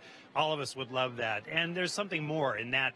We've all had a hand in the astronaut office in designing and building the Orion. We have a birth connection, if you will, that we really haven't seen between crew members and their spaceships for a couple of decades. So how would I fly it? I'd fly it like I'm going somewhere awesome, and I'd fly it like it belongs to all of us. That's awesome. And so one of Orion's jobs is also to sustain the crew.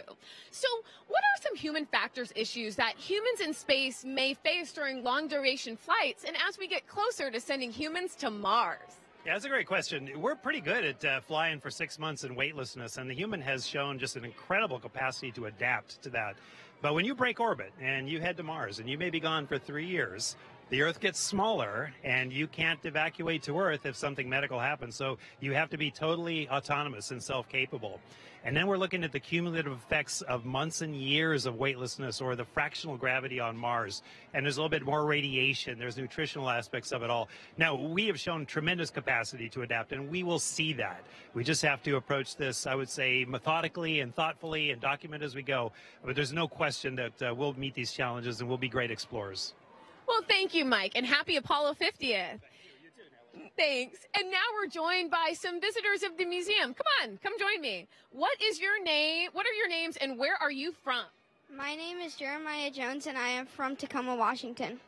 I'm Dan Miller. I'm from Federal Way, Washington. Awesome. So you guys saw Columbia, right?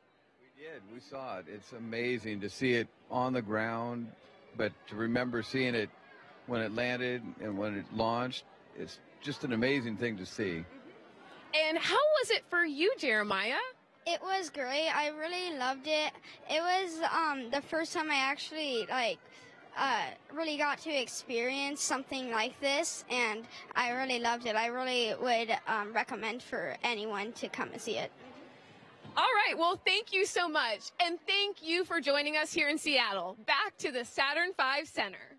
All right. Thank you very much, Natalie. All the way from Seattle, Washington to here in Florida, 3,000 miles away. You're looking live at Pad 39B here in Florida, the future of Orion, where it will launch back into space aboard an SLS rocket once complete, the most powerful rocket in the world.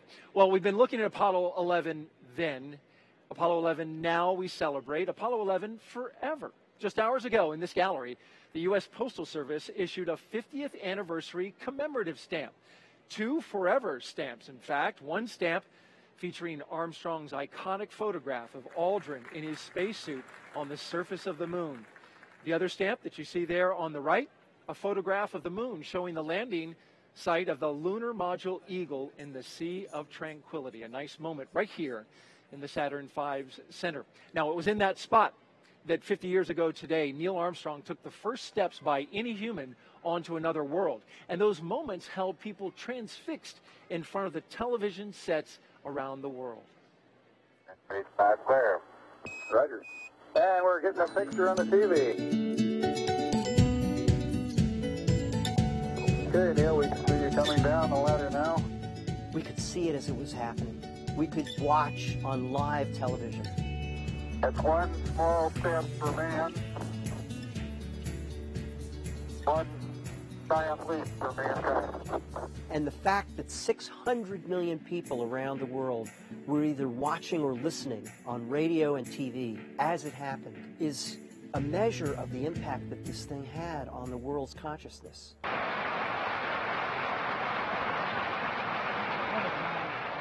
The surface, as we said, was fine-grained with lots of rocks in it. It took footprints very well, and the footprints stayed in place. The LEM was in good shape and exhibited no damage from the landing or the descent. It's a picture of the ladder with the well-known plaque.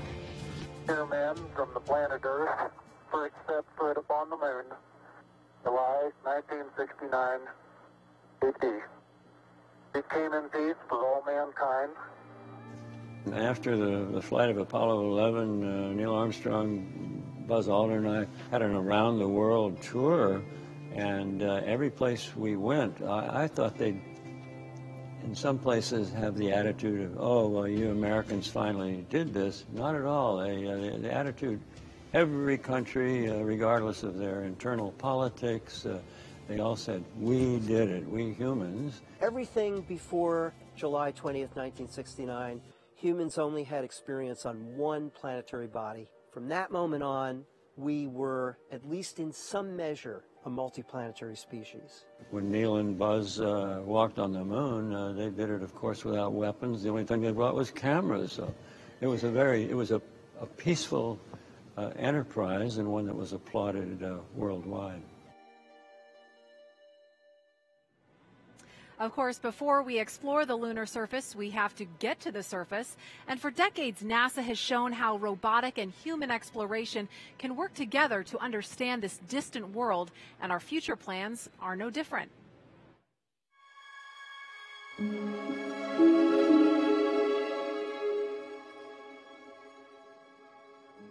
As we look back, These pictures will be with the lens at wide-angle setting. Cool and detached, the voice of a scientist calls out to surveyors. uncrewed robotic observers open our eyes to new frontiers.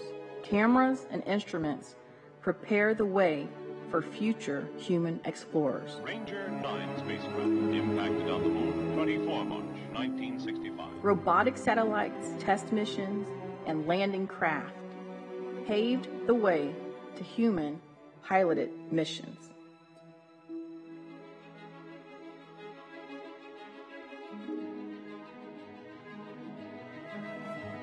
Today, NASA and our international partners watch our lunar neighbor from above as we prepare commercial landers for new science missions to the moon. It's been said, choosing to go to the moon is hard, and we've done that. Now we're going back, sustainably, and on to Mars. Early landers laid the groundwork for putting us on the moon. Now the director of NASA's Human Lunar Exploration Programs explains what's next for landers of the Artemis generation.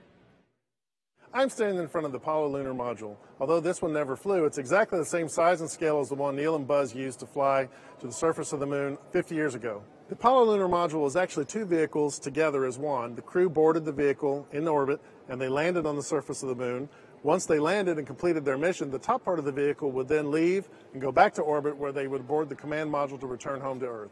The Artemis human landing system will work very similar to the Apollo. We'll have an ascent and descent stage that will land on the surface of the moon. However, it's going to be updated to 21st century technology. We're going to have advanced flight computers. We will have lighter components and systems. And most importantly, we'll be able to carry up to 4 astronauts. And it will allow us to land the first woman and the next man on the surface of the moon. The Gateway is a place where the landing system and the Orion crew that's delivered by the Orion will come together, and the crew will actually board the Artemis human landing system. We'll go to the surface of the moon. When the mission is complete, they will return to the Gateway. The Gateway actually allows us to go anywhere on the surface of the moon, and we really want to go to the South Pole because we believe there's water there, and we can use water to learn how to live and operate on other planets. The systems we're developing to take us to the moon are actually the systems we're going to use to go to Mars and beyond, taking humans further and farther than we've ever been before. And rejoining us now is an astronaut who's done 2 spacewalks at the International Space Station. Stan Love, welcome back. Thank you. Yeah, Stan, so you flew in a glider, the shuttle, when it landed.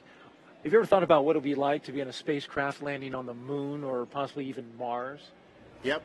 Yeah. Absolutely. No hesitation. Nobody in my office is thinking about anything else. Yeah.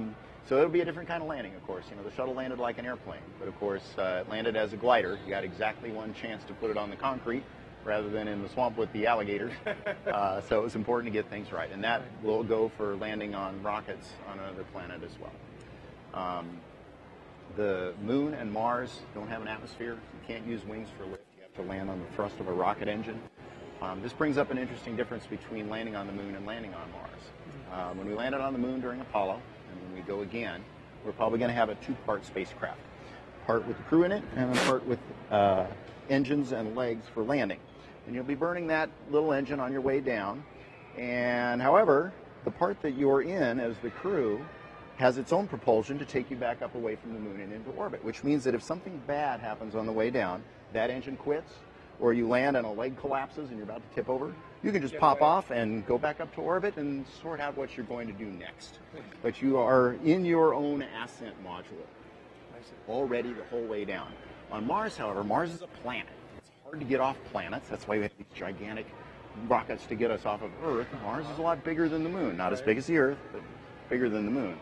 So that ascent vehicle is too big for a descent module to carry and land softly on the surface. So you're in your descent module, and you'll probably land and walk over to your ascent module and launch in that when it's time to go home.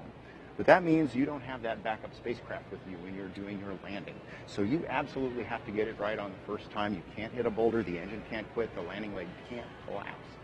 So that's another reason why the moon is a great place to practice before we're ready to go on Mars. Good proving ground indeed. Yep. All right. Thank you so much, Stan. And I know there's a lot of young people looking up to you today, so thank you so much for being with us. Thanks.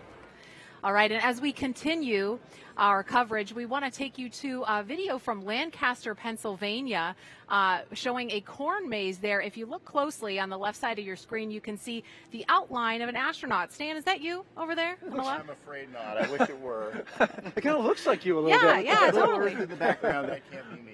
Yeah, and right there is the world's largest moon pie that made an appearance at the Visitor Center over at the Marshall Space Flight Center in Alabama.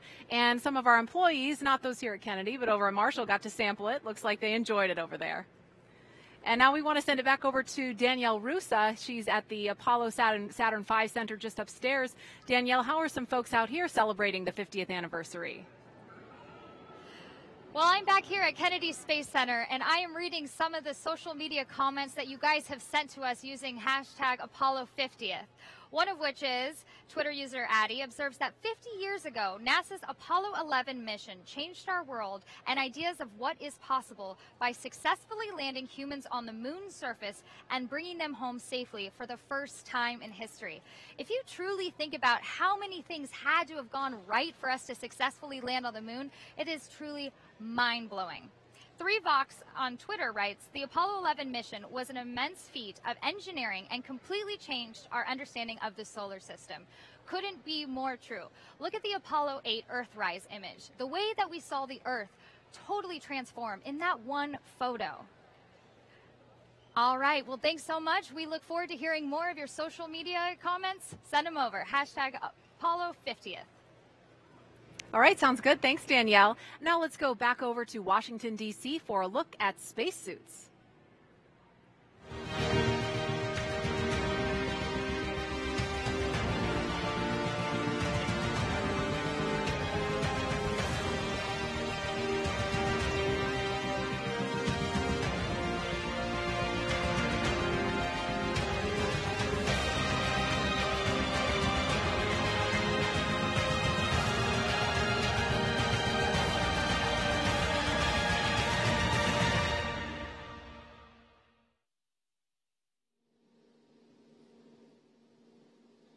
Man, I am so obsessed with spacesuits. I love seeing all those pictures of spacesuits over the years.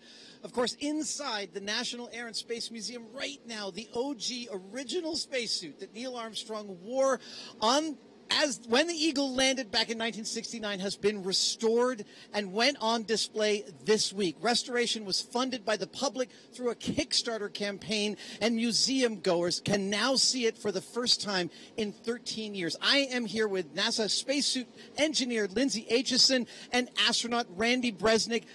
Lindsay, what are the key differences between the legacy suits that you guys are currently using, the so-called ACES, the EMU, and the new generation of suits?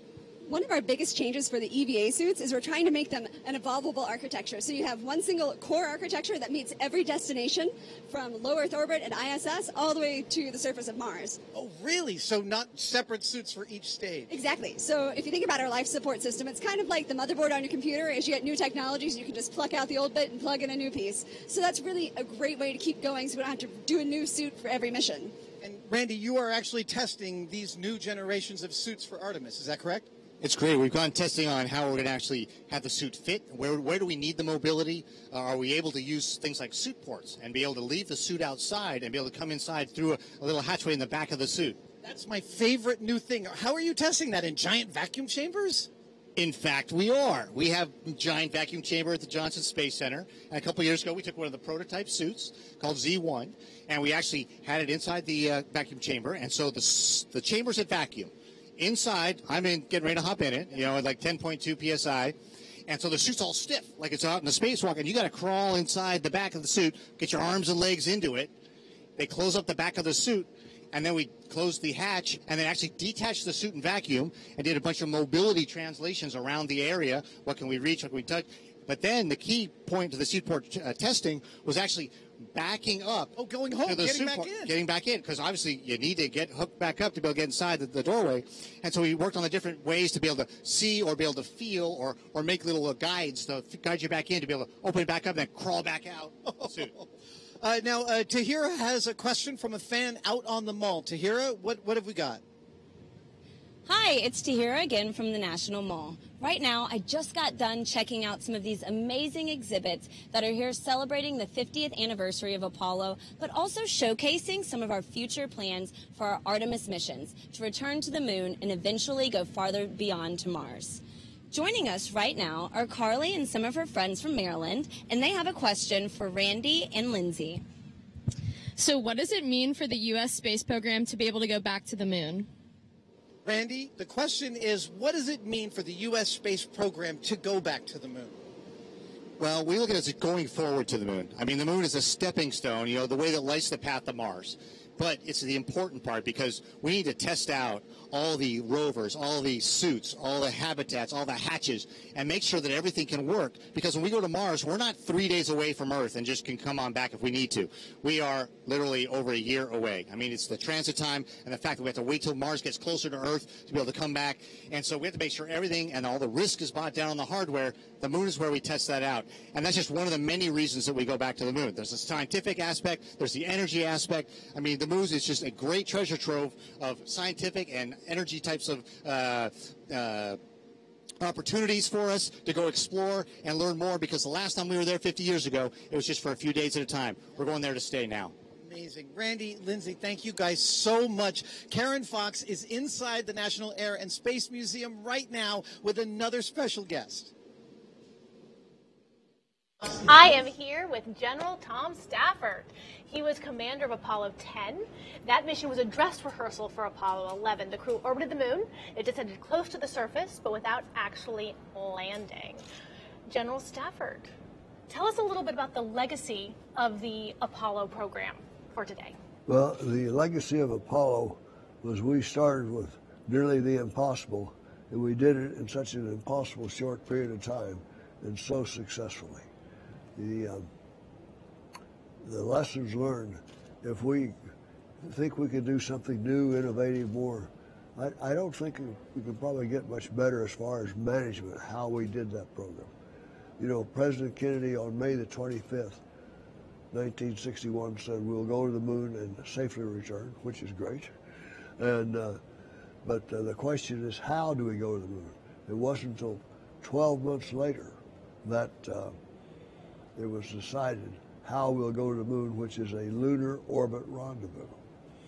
And if we hadn't made a decision, and all the main leaders in NASA had different ideas, and it was floating around like you have different ideas today what you can do. But it came out to the senior engineer at Langley, John Hubbold, and his team said, he proved to Dr. Siemens, a great deputy administrator, former dean of Aero and Astro at MIT, that the lunar orbit rendezvous could do it in a way that would be a smaller vehicle, you could do it faster, far less cost, and it would be safer. And so that was, so Siemens took and knocked the other people's heads together and said, this is the way we're going to go. And then I was fortunate, I came on board the program with the second group of astronauts 2 months later. Thank you so much. You were also the commander of the Apollo-Soyuz test project in 1975, when American astronauts and Soviet cosmonauts met in space for the first time. We are going to have an example of a real-time international space partnership tomorrow on the 50th anniversary of Apollo 11's landing. NASA astronaut Drew Morgan and European Space Agency astronaut Luca Parmitano will launch alongside Russian cosmonaut Alexander Skvortsov on a Soyuz rocket to the International Space Station. I think that it's a huge honor for both my crew, my Soyuz crew, as well as the entire crew of Expedition 60 that will be joining. The Apollo program proved that if humans put their ingenuity to a scope, then really anything is possible. We want to explore, we want to improve our technology and improve our science. And this is going to enable us to go further into the solar system, and the moon is a stepping point along the way as we go deeper and we head to Mars. I would love to see a program that takes us to the moon for science, for more technological advance. My mission up to the ISS is a stepping stone in that direction, and I'm very, very excited and honored to be serving this way. And our current station crew members, Nick Hague and Christina Cook, also shared their thoughts about Apollo's legacy.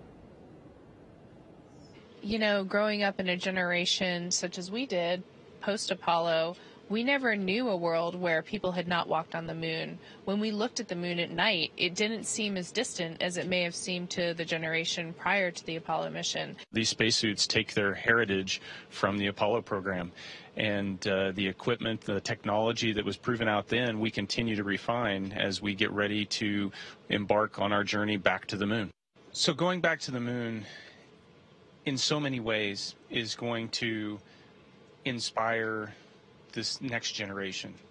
One of the reasons it's so important on a generational level is to demonstrate that as humans, as a country or as an international partnership, when we come together to achieve something great, we can be successful. It's going to take international partners. It's going to take commercial partners. It's going to bring us together. The goal of landing the first woman on the moon means so very much to me.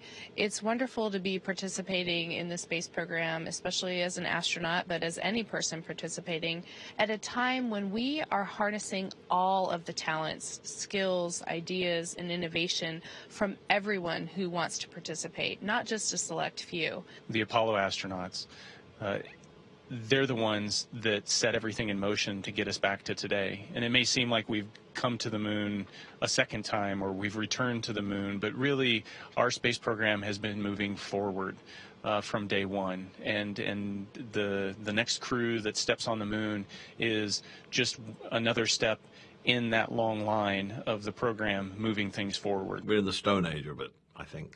There's so much we don't know, so much but you've got to keep exploring.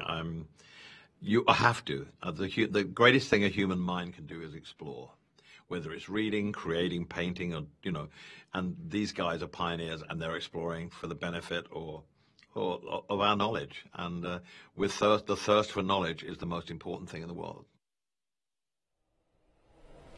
Welcome back to Kennedy Space Center's Launch Complex 39. Joining us now is Regina Spellman, Pad B's Senior Project Manager, who's overseeing all the modernization of Pad B as we prepare to return to the moon. So Regina, it's great to be here. Both of these pads were built for Apollo 50 years ago. How are they holding up? They're doing great. These pads were built with some of the best engineering back in the 60s, and they have withstood now 2 whole programs of spaceflight, and they're ready for the 3rd. The Pad B has gotten a complete makeover. We have modernized her and refurbished her, and she is ready for spaceflight. What are some of the things that you've been doing out there to modernize Pad B? So for SLS and Orion, we're going to a clean pad architecture. So one of the first things that we did was to get rid of some of the old shuttle infrastructure and go to a clean pad, so we have minimal permanent infrastructure out the pad. We have, over the last 10 years, gone in and modernized every system out there. I can't think of a single system out there that we haven't touched in some way or another. Everything has been updated and modernized, taking out old Apollo era, some shuttle era, and putting in new technologies, taking what was old and was useful and really good, and building upon it. And I love it. I love that we're taking this pad that was built to go to the moon, and we're now going to go to the moon again. Absolutely. I love it. It's coming full circle. It's going to be really exciting. Thanks so much for being with us, Regina. Happy to be here. We're going to head it back to Danielle. Hey guys, we're right behind the Saturn V here. We have 2 very exciting KSC guests. We have Deb and Akash. So what inspired this trip? Well, when I was 6, I remember watching the moon landing on TV, and it was such an awe-inspiring event. I wanted to bring the family here. Amazing. So is this your first time? Yes, it is. Well, what exhibit are you looking forward to seeing or have already seen? Well, I'm really looking forward to seeing the takeoff tomorrow to celebrate the 50th anniversary. That would be great. Yeah, takeoff. So do you want to go to space? Definitely, yeah. All right, NASA, you got your next astronaut right here. All right, back to you guys.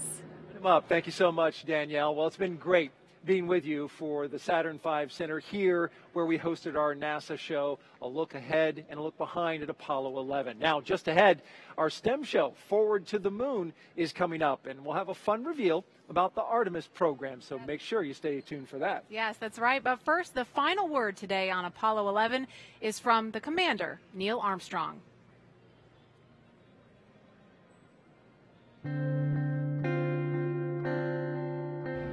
At this time, I'd like to introduce the Apollo 11 crew, astronauts Neil Armstrong, Michael Collins, Edwin Aldrin.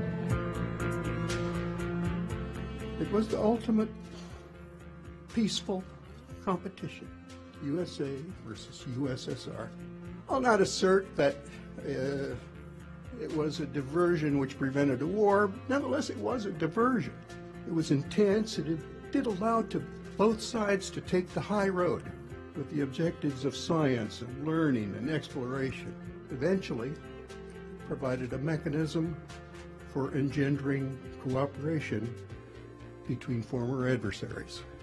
In that sense, among others, it was an exceptional national investment for both sides.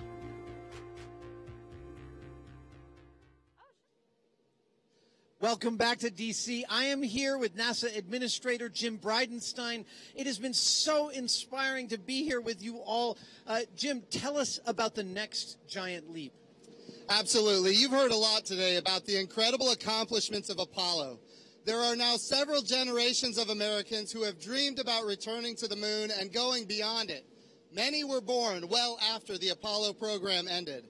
Now we're charged with sending humans to Mars. And first, we'll prepare for that journey at the moon. We call this program Artemis.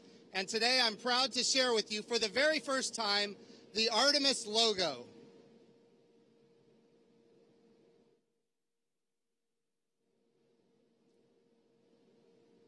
This is the image of exploration that will carry us as we once again send humans beyond Earth orbit.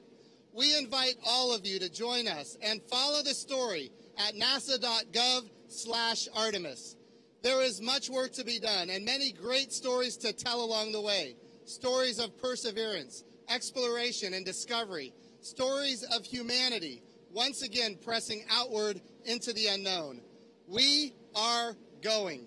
And as we go, I hope that women and men of all ages and all backgrounds will consider themselves part of this, the Artemis generation. 50 years ago, we went to the moon. We called it Apollo. What many people don't know is that Apollo had a twin. She was a woman named Artemis, goddess of the moon. We are returning to the moon. As a new generation of explorers. This time to stay. And to prepare to achieve humanity's next giant leap of sending the first human missions to Mars. We believe our course will redefine what is possible. That we will discover life-saving, earth-changing science. And that the challenges ahead will inspire generations. This is our manifest. For all who wondered if we could return. For all who dreamed of pressing beyond. This is your calling. We go for all of America. We go. We go as the Artemis generation. We go.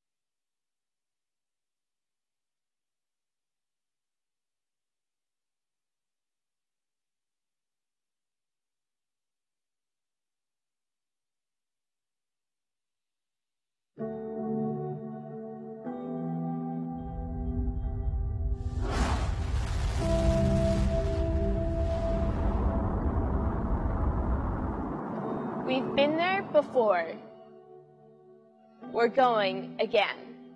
This time to stay. Visionaries and dreamers imagine the future.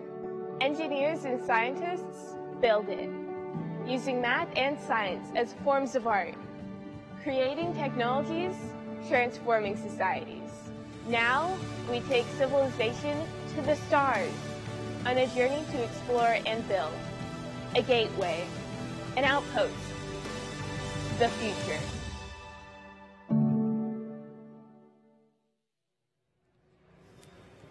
Good afternoon and welcome to our show, STEM Forward to the Moon. We're live from the Apollo Saturn V Center at NASA's Kennedy Space Center in Florida, where we just wrapped up a 2-hour celebration commemorating the 50th anniversary of the first ever walk on the surface of the moon. We turn now to the future of space exploration, to you, the students and educators. Thanks for joining us and welcome to our show. I'm Stephanie Martin from NASA's Office of Communications, and I'm here with my co-host and friend Nilofer Ramji from NASA's Office of STEM Engagement. We are part of the Artemis generation of explorers. We're going back to the moon, and this time to stay. We just saw the new Artemis branding, which is truly a nod to the Apollo missions. What many people don't know is Apollo had a twin. She was a woman named Artemis, goddess of the moon. As the Artemis generation, we need to develop the skills to get us to the moon and beyond. NASA's Office of STEM Engagement works with educators, schools, and other organizations like museums to immerse students in NASA's work and enhance literacy in science, technology, engineering, and math. Generally, we're here to inspire the next generation to explore. Coming up, we'll see an Artemis mission through the eyes of middle school students from museums across the country. We'll also see those same students perform experiments that show how you can recreate them from your home using things that you can find around the house. Later in the show, we'll also have a message from a special celebrity guest. We want everyone to join the Forward to the Moon conversation using the hashtag NASASTEM on Twitter. My team is standing by to answer your questions on social media. I hope you join our conversation online. Let's get started. As Stephanie mentioned, I caught up with middle school students across the country this summer who used their imagination to see what it would be like if they took over an Artemis moon mission.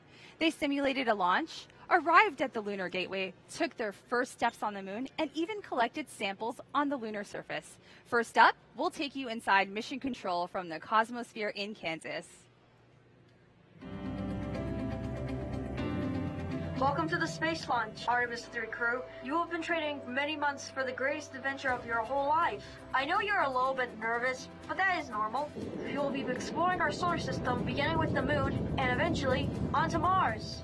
When you hear the words, go for launch, all systems will be a go. T-minus 3 minutes and counting. I think it's important for NASA to send people to the moon and to Mars because they can do experiments to help people back on Earth. What excites me about Artemis is that it's going to have the first woman on the moon. And there hasn't been one before, and that's really cool. Artemis 3, you are go for launch. Main engine start. 10, 9, 8, 7, 6, 5, 4, 3, 2, 1. Solid rocket booster ignition and lift off. Artemis is clear the tower. Welcome to the solar system, Artemis 3. You just passed the International Space Station and should see the lunar gateway and moon in the distance soon. Navigator, fire rockets on lunar orbit insertion now. Thank you, Capcom. We will check in as we near gateway and are getting ready to dock at Astra. This is one step closer to a future where better things can happen.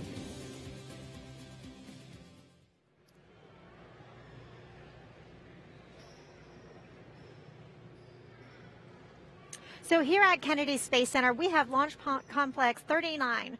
That is where Pad 39A and 39B were used for the Apollo missions and are key to the future exploration of human spaceflight.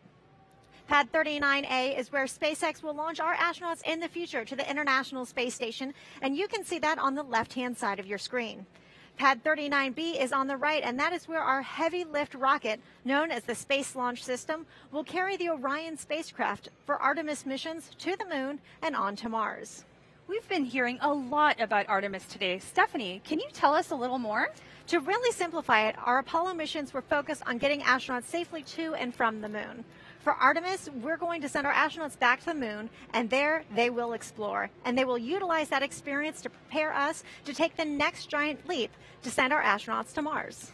And Artemis will require a heavy lift vehicle, the Space Launch System. The students we met at the Cosmosphere also conducted an experiment using balloons as air-powered rockets to launch the largest payload possible. This science activity teaches students what it takes to launch a payload into orbit and even how slight variations in weight can affect performance. Let's take a look.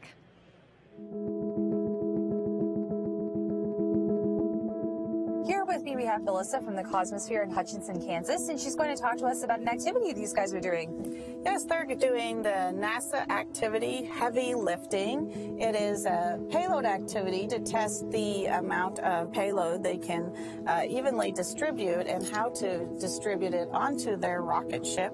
Each paper clip is equal to 2 grams of weight, and their challenge is to get as many paper clips onto the rocket as possible and be able to reach the ceiling. You just need an elongated balloon, some paper clips, and a clothespin to stop the airflow, and some masking tape. All right, so why don't we check out what we have going on this side? It looks like Drew and Emma over here have some of their activity started. Yes, Drew has a strategy where he's going to condense up his payload into a baggie and distribute it onto the rocket and experiment with the best location to put his payload for the maximum height. And Emma has a different strategy where she is chaining the paper clips and will evenly distribute them onto and tape them onto her rocket to maximize her payload and the height of her rocket. Right, and then the idea is to test the different payloads to see what happens or which one launches? Exactly. So they're going to start with a very light payload, and they'll increase their tests each time by a few grams until they maximize their payload. Excellent. So why don't we see what it looks like to launch this thing? So it looks like Madeline and David have finished their products. Yes, we have a couple different design ideas. One is to keep the payload together and at the bottom. And then the other design is to chain the payload and distribute the weight all the way down the length of the rocket. Oh, great. Very nice. So are we able to watch one of these get launched? Sure, let's try it. Okay, let's try it out. Right. Okay, so we're going to launch. Ready? Is everyone counting? 3, 2, 1. Whoa! That's amazing! So why don't we try this with another payload? All right, so Madeline and her partner have put an additional paper clip onto this balloon. I'm really excited to see what happens with this one. Are you guys excited? Yeah. Ready? Okay, let's count down. Ready? 3, 2, 1. Whoa! So for those of you who would like to try this activity at home, please feel free to visit the website at the bottom of the screen, and you're more than welcome to partake in this really awesome exercise. The heavy lift experiment and many others are in our STEM Forward to the Moon activity guide. Parents, educators, and students can go to the website and download the book. There is a ton of really fun kitchen science in there. I had a lot of fun with them myself. In fact, the water filtration activity you will see coming up was my favorite. And Stephanie, all of these activities can be done at home using the activity guide. From launching to living on the moon, there's a lot to learn. Museums across the country are hosting watch parties just like the one that is in the National Mall in Washington, D.C. It was coordinated by NASA and the Smithsonian's Air and Space Museum. Here you can see the monument in the background with all of the exhibits along both sides. Many of them have big events that are being hosted even tomorrow to commemorate the big Apollo 11 mission. And each night this week, an image of a Saturn V rocket was being projected onto the side of the Washington Monument. And starting tonight and tomorrow, a 17-minute animated show will tell the story of the launch and landing of Apollo 11. That's happening at the National Mall in Washington, D.C. If you're in the nation's capital this week, it sounds like something really worth seeing. It really does. As you can see with that rocket on the pad as it's displayed on the monument, it's just amazing. I wish I was in D.C. if I wasn't actually able to be here with all of you today. Exactly, and despite the heat index, it would have been a great adventure. It sure would have. So a few moments ago, we saw a mission simulation at the Cosmosphere where we had students actually in a mission simulator. I'm amazed how interactive these museums are. Right, and it's so great to have these experiences available to the students.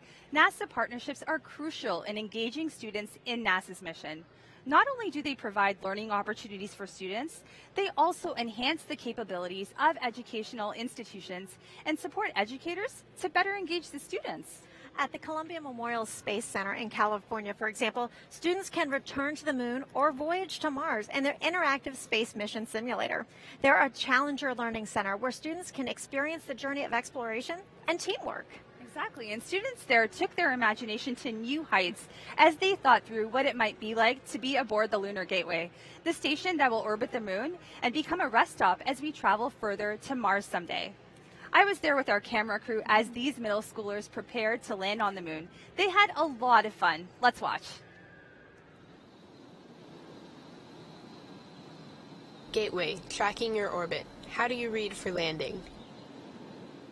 Mission Control. Orbit established for landing on the moon's south pole. I think it's important to send people to the moon and onto Mars because discovery is a big thing, and the more you explore, the more you know. Initiating system checks on lunar lander.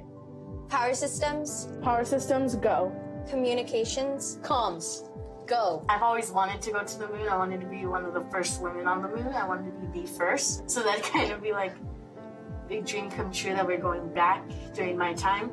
Environmental controls. Environment controls, go. I think the most important experiment to do on the moon would most likely be seeing if we could find some way to make people able to live on there. It's going to be the first woman to go on, and it's showing just how much things have changed since the first landing on the moon. Flight systems. Flight systems, go.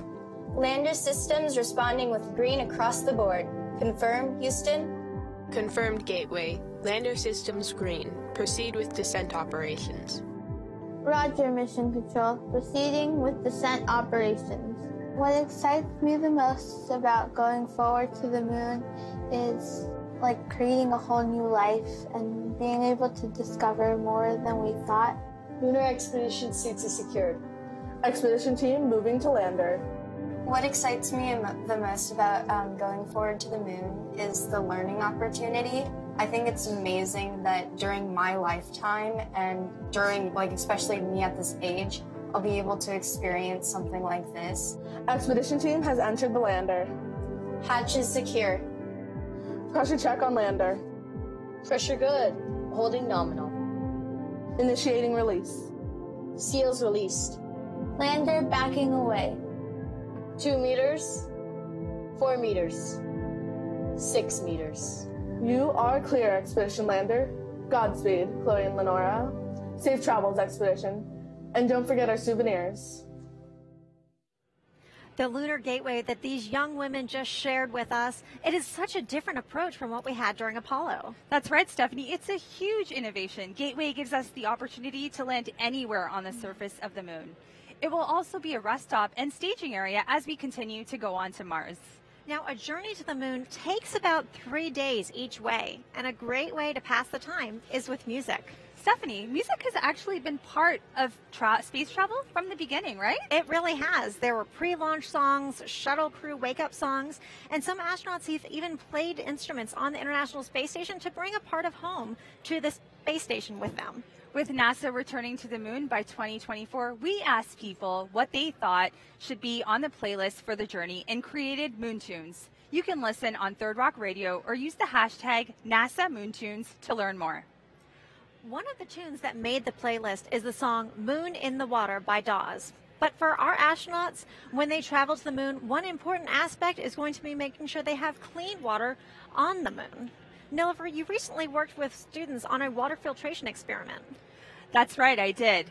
This activity gets students thinking about some of the necessities of survival when it comes to living and working in space. In this case, we looked at some of the science behind cleaning water and creating a water filtration system. Let's go back to the Columbia Memorial Space Center and see how it went.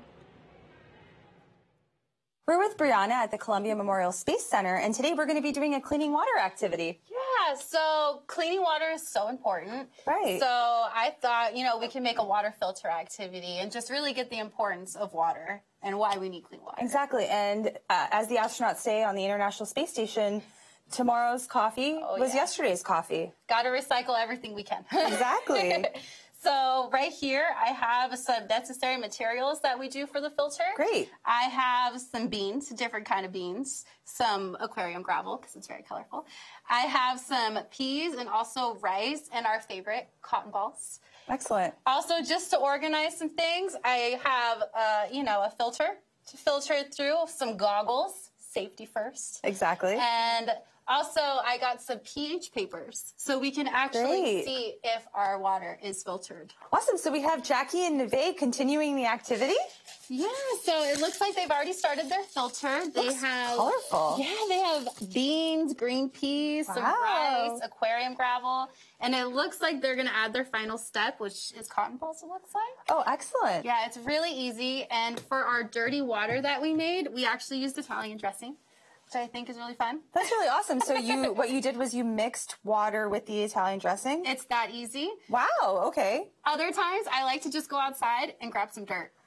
That's even more fun. I love it. I love playing with dirt. And it kind of gives a real feel. It's real dirty water. And they get to test it out and see if it's going to be clean. And when astronauts are on the Lunar Gateway, they're going to need systems like this to be even more efficient. Heavy-duty systems. It looks like we have a completed activity here. Yeah, so it looks like everything is ready to go. Great, and the goggles are on.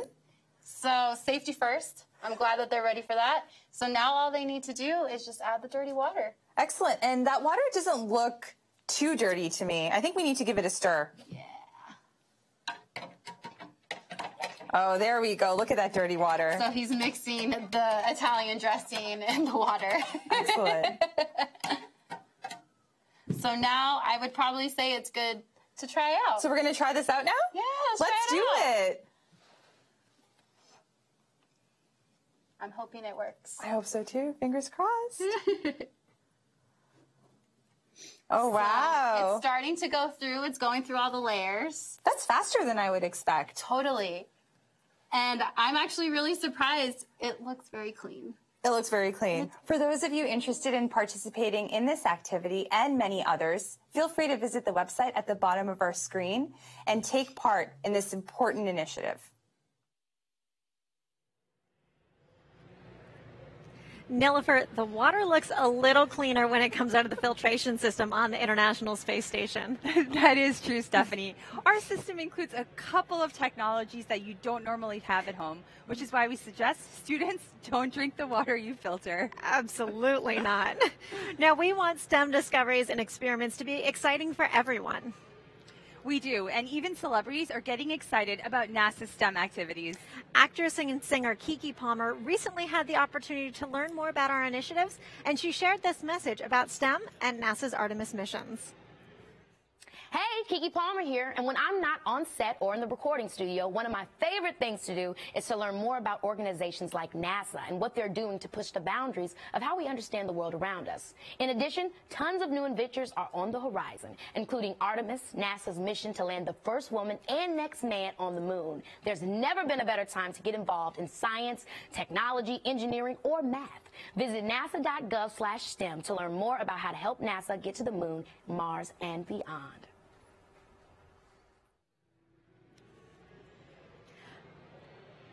The landing of Apollo 11 is what we are commemorating today. And for the first time, when we land when we land the first Artemis mission, everyone around the world is going to be celebrating, and it's really going to be something we can all look forward to. Now, Nilofer, you recently had a trip to the St. Louis Science Center. I did. We went to the St. Louis Science Center and talked to several students there. We asked them what they thought it would be like to land on the moon and showed us what they imagined the big event would be like. They were really excited. They got really into it. And I could see our future astronaut class in training. Artemis, this is Houston Mission Control here. You have 30 seconds of fuel remaining. We are close. Drifting forward a little. Shut down. Okay, engine stop. We copy you down, Artemis. Engine is off. South Pole here. Artemis has landed. Roger, we copy you on the ground. Welcome to the moon, Artemis. You're looking good. I would get my classmates excited about Artemis by telling them how we're going to go to the moon, and I just think that's really cool. It's very important for NASA to send people to the moon and Mars so that we can learn more about our planets in our solar system, and we can have new people go and experience that. We see you opening up the hatch, getting ready to take your first steps. The most important experiment to do on the moon, in my opinion, would definitely be look at ice on the moon and see if there are any signs of anything ever living there. Artemis, welcome to the moon. As we establish a permanent presence, we are closer to sending the next generation of explorers to Mars. This is Houston. Out. The Museum of Flight in Seattle is celebrating the landing of Apollo 11 mission with a lunar block party for all museum guests this weekend. The Museum of Flight also hosts the Apollo 11 command module, known as Columbia, which is on display for the guests you see gathered. When living in space, shelter is vital for survival, conducting experiments, and to have a place to rest when surrounded by harsh conditions of space. And at the St. Louis Science Center, students explored what it would take to build a habitat that could be sustainable for astronauts to stay in, but also practical enough to live in. Let's take a look. We're here today at the St. Louis Science Center, and I'm here with Erin, who's going to be showing us a little bit about a habitat activity. Erin? That's right. Our astronauts have just gotten back from the moon, and they are already designing their next lunar habitats. They are busy at work drawing what they think would be helpful in a habitat to live if they were on the moon. Great. I can't wait to see what a habitat looks like. So we've got Evan and Nikki here, and they are working on actually building a 3D version of their habitat. And look at this. It looks like they've scrounged around the house and found everything from the recycling bin. They have everything here has been recycled or reused. Anybody could do this at home or school, anywhere. Habitats are so important because we need astronauts to have clean drinking water and clean air to breathe. Yes, there's all kinds of different issues in space. What you said, gravity is an issue. And Nikki over here did the laboratory. How amazing is this mad scientist space lab? So he came up with a lot of ways to bring those experiments safely back. All right, I want to see a completed habitat, Erin. Let's do it. Hi, Samaya. Can you tell us a little bit about what you've built for us today?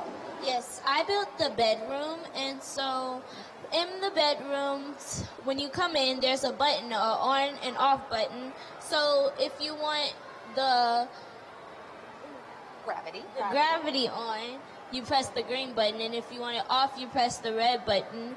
And then there's a bed, like a rollout bed with a dresser. Wow. So what do we have going on with Dylan?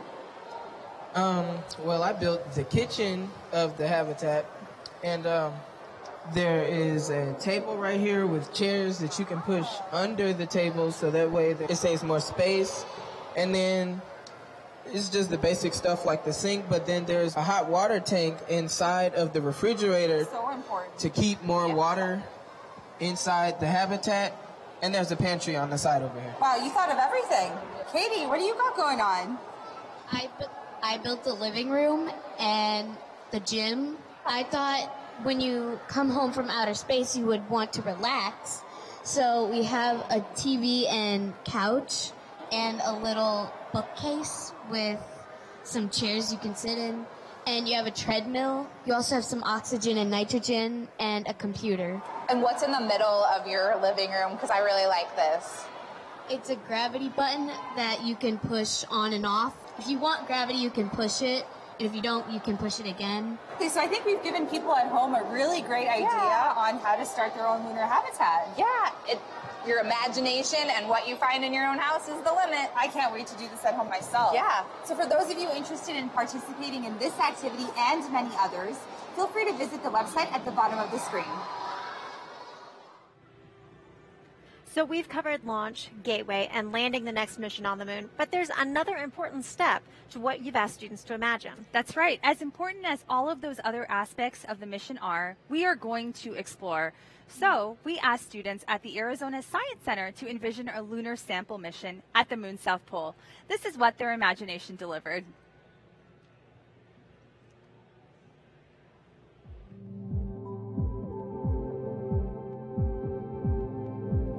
Houston Mission Control here. You're at the optimal lunar South Pole location to begin drilling for a core sample of water ice. Are you ready to start sample collection and analysis? Houston, this is Artemis 3. We're go for water ice sample collection. The core drill is in position and rover analytic lab is ready. Proceed with collection and analysis. Drilling has started and is proceeding smoothly. I'm really excited for the first woman to be on the moon because it's a really good achievement for America and the whole world. I like to think of it as basically a gas station on the way to Mars, because from the Earth to Mars it's pretty far away. So if we're able to go to the moon and split the hydrogen atoms inside the ice that's hopefully there and create rocket fuel out of that, I feel like that would be pretty cool. I think it's important to have activities that really help students understand just how important this step is in possible solar system colonization. Stop drilling. We are at the 20-inch mark. Lock drill to begin collecting sample. Collection complete. Anchor the drill for core extraction. The drill is anchored. Begin extraction. Sample ready for analysis. Open rover sample container. The container is open and ready. Begin analysis. I think it's important because it really is the first step in understanding space travel in general. And along with that, especially for Mars, just being able to see whether or not there's possible biological life in the ice of Mars is just amazing. And it could really signal that perhaps there is a greater chance of life in our universe. I feel like there's not any experiment that's more important than any other, because any experiment is any experiment. They're all equally important. Analysis complete. Houston, great news. We have 72% water ice and 28% regolith. Artemis 3, that is great news. Those numbers suggest that this is an excellent location for a long-duration lunar habitat. This is an important step in helping to ensure this generation will be taking the first steps on the surface of Mars. Great work. Houston out. I feel like we can learn a lot about how the moon was formed, and when we learn more about that, we can learn more about how the Earth was formed and learn more on from there. I think just being able to say you're there first, really making the mark for the 21st century is just absolutely amazing. Man, I tell you, these kids are great. I love hearing how excited they are for our lunar missions. And to see them as they walk through these simulations and put themselves in the role of flight controller or an astronaut, it's just inspirational. And I can see how interactive these simulations are. It starts really great conversations in the classroom and at home. That's exactly what we aim to do with the activity guide. Encourage families to do these activities at home and talk about them. That's really what science is all about. Asking the questions, getting an answer, and then asking the next question from what you learned. And it was so much fun working with the kids at the different locations. I want to send a big thank you to the Cosmosphere, the Columbia Memorial Space Center, the St. Louis Science Center, and the Arizona Science Center for all their help in making this show possible. It's great to work with such great organizations who have the same goals as NASA. Exactly. There are great museums, schools, and other informal education organizations around the country doing amazing work to teach and encourage kids about STEM. We are going forward to the moon, and to get us there and onto Mars, we need you, the Artemis generation, to be the next scientists, technologists, engineers, and mathematicians to take us further than we have ever gone before. To learn more, you can go to our website at www.nasa.gov/STEM, and you can join our online conversation using the hashtag NASASTEM on Facebook and Twitter. We will leave you now with a song from NASA's collection of moon tunes. Thanks for watching, and have a great weekend.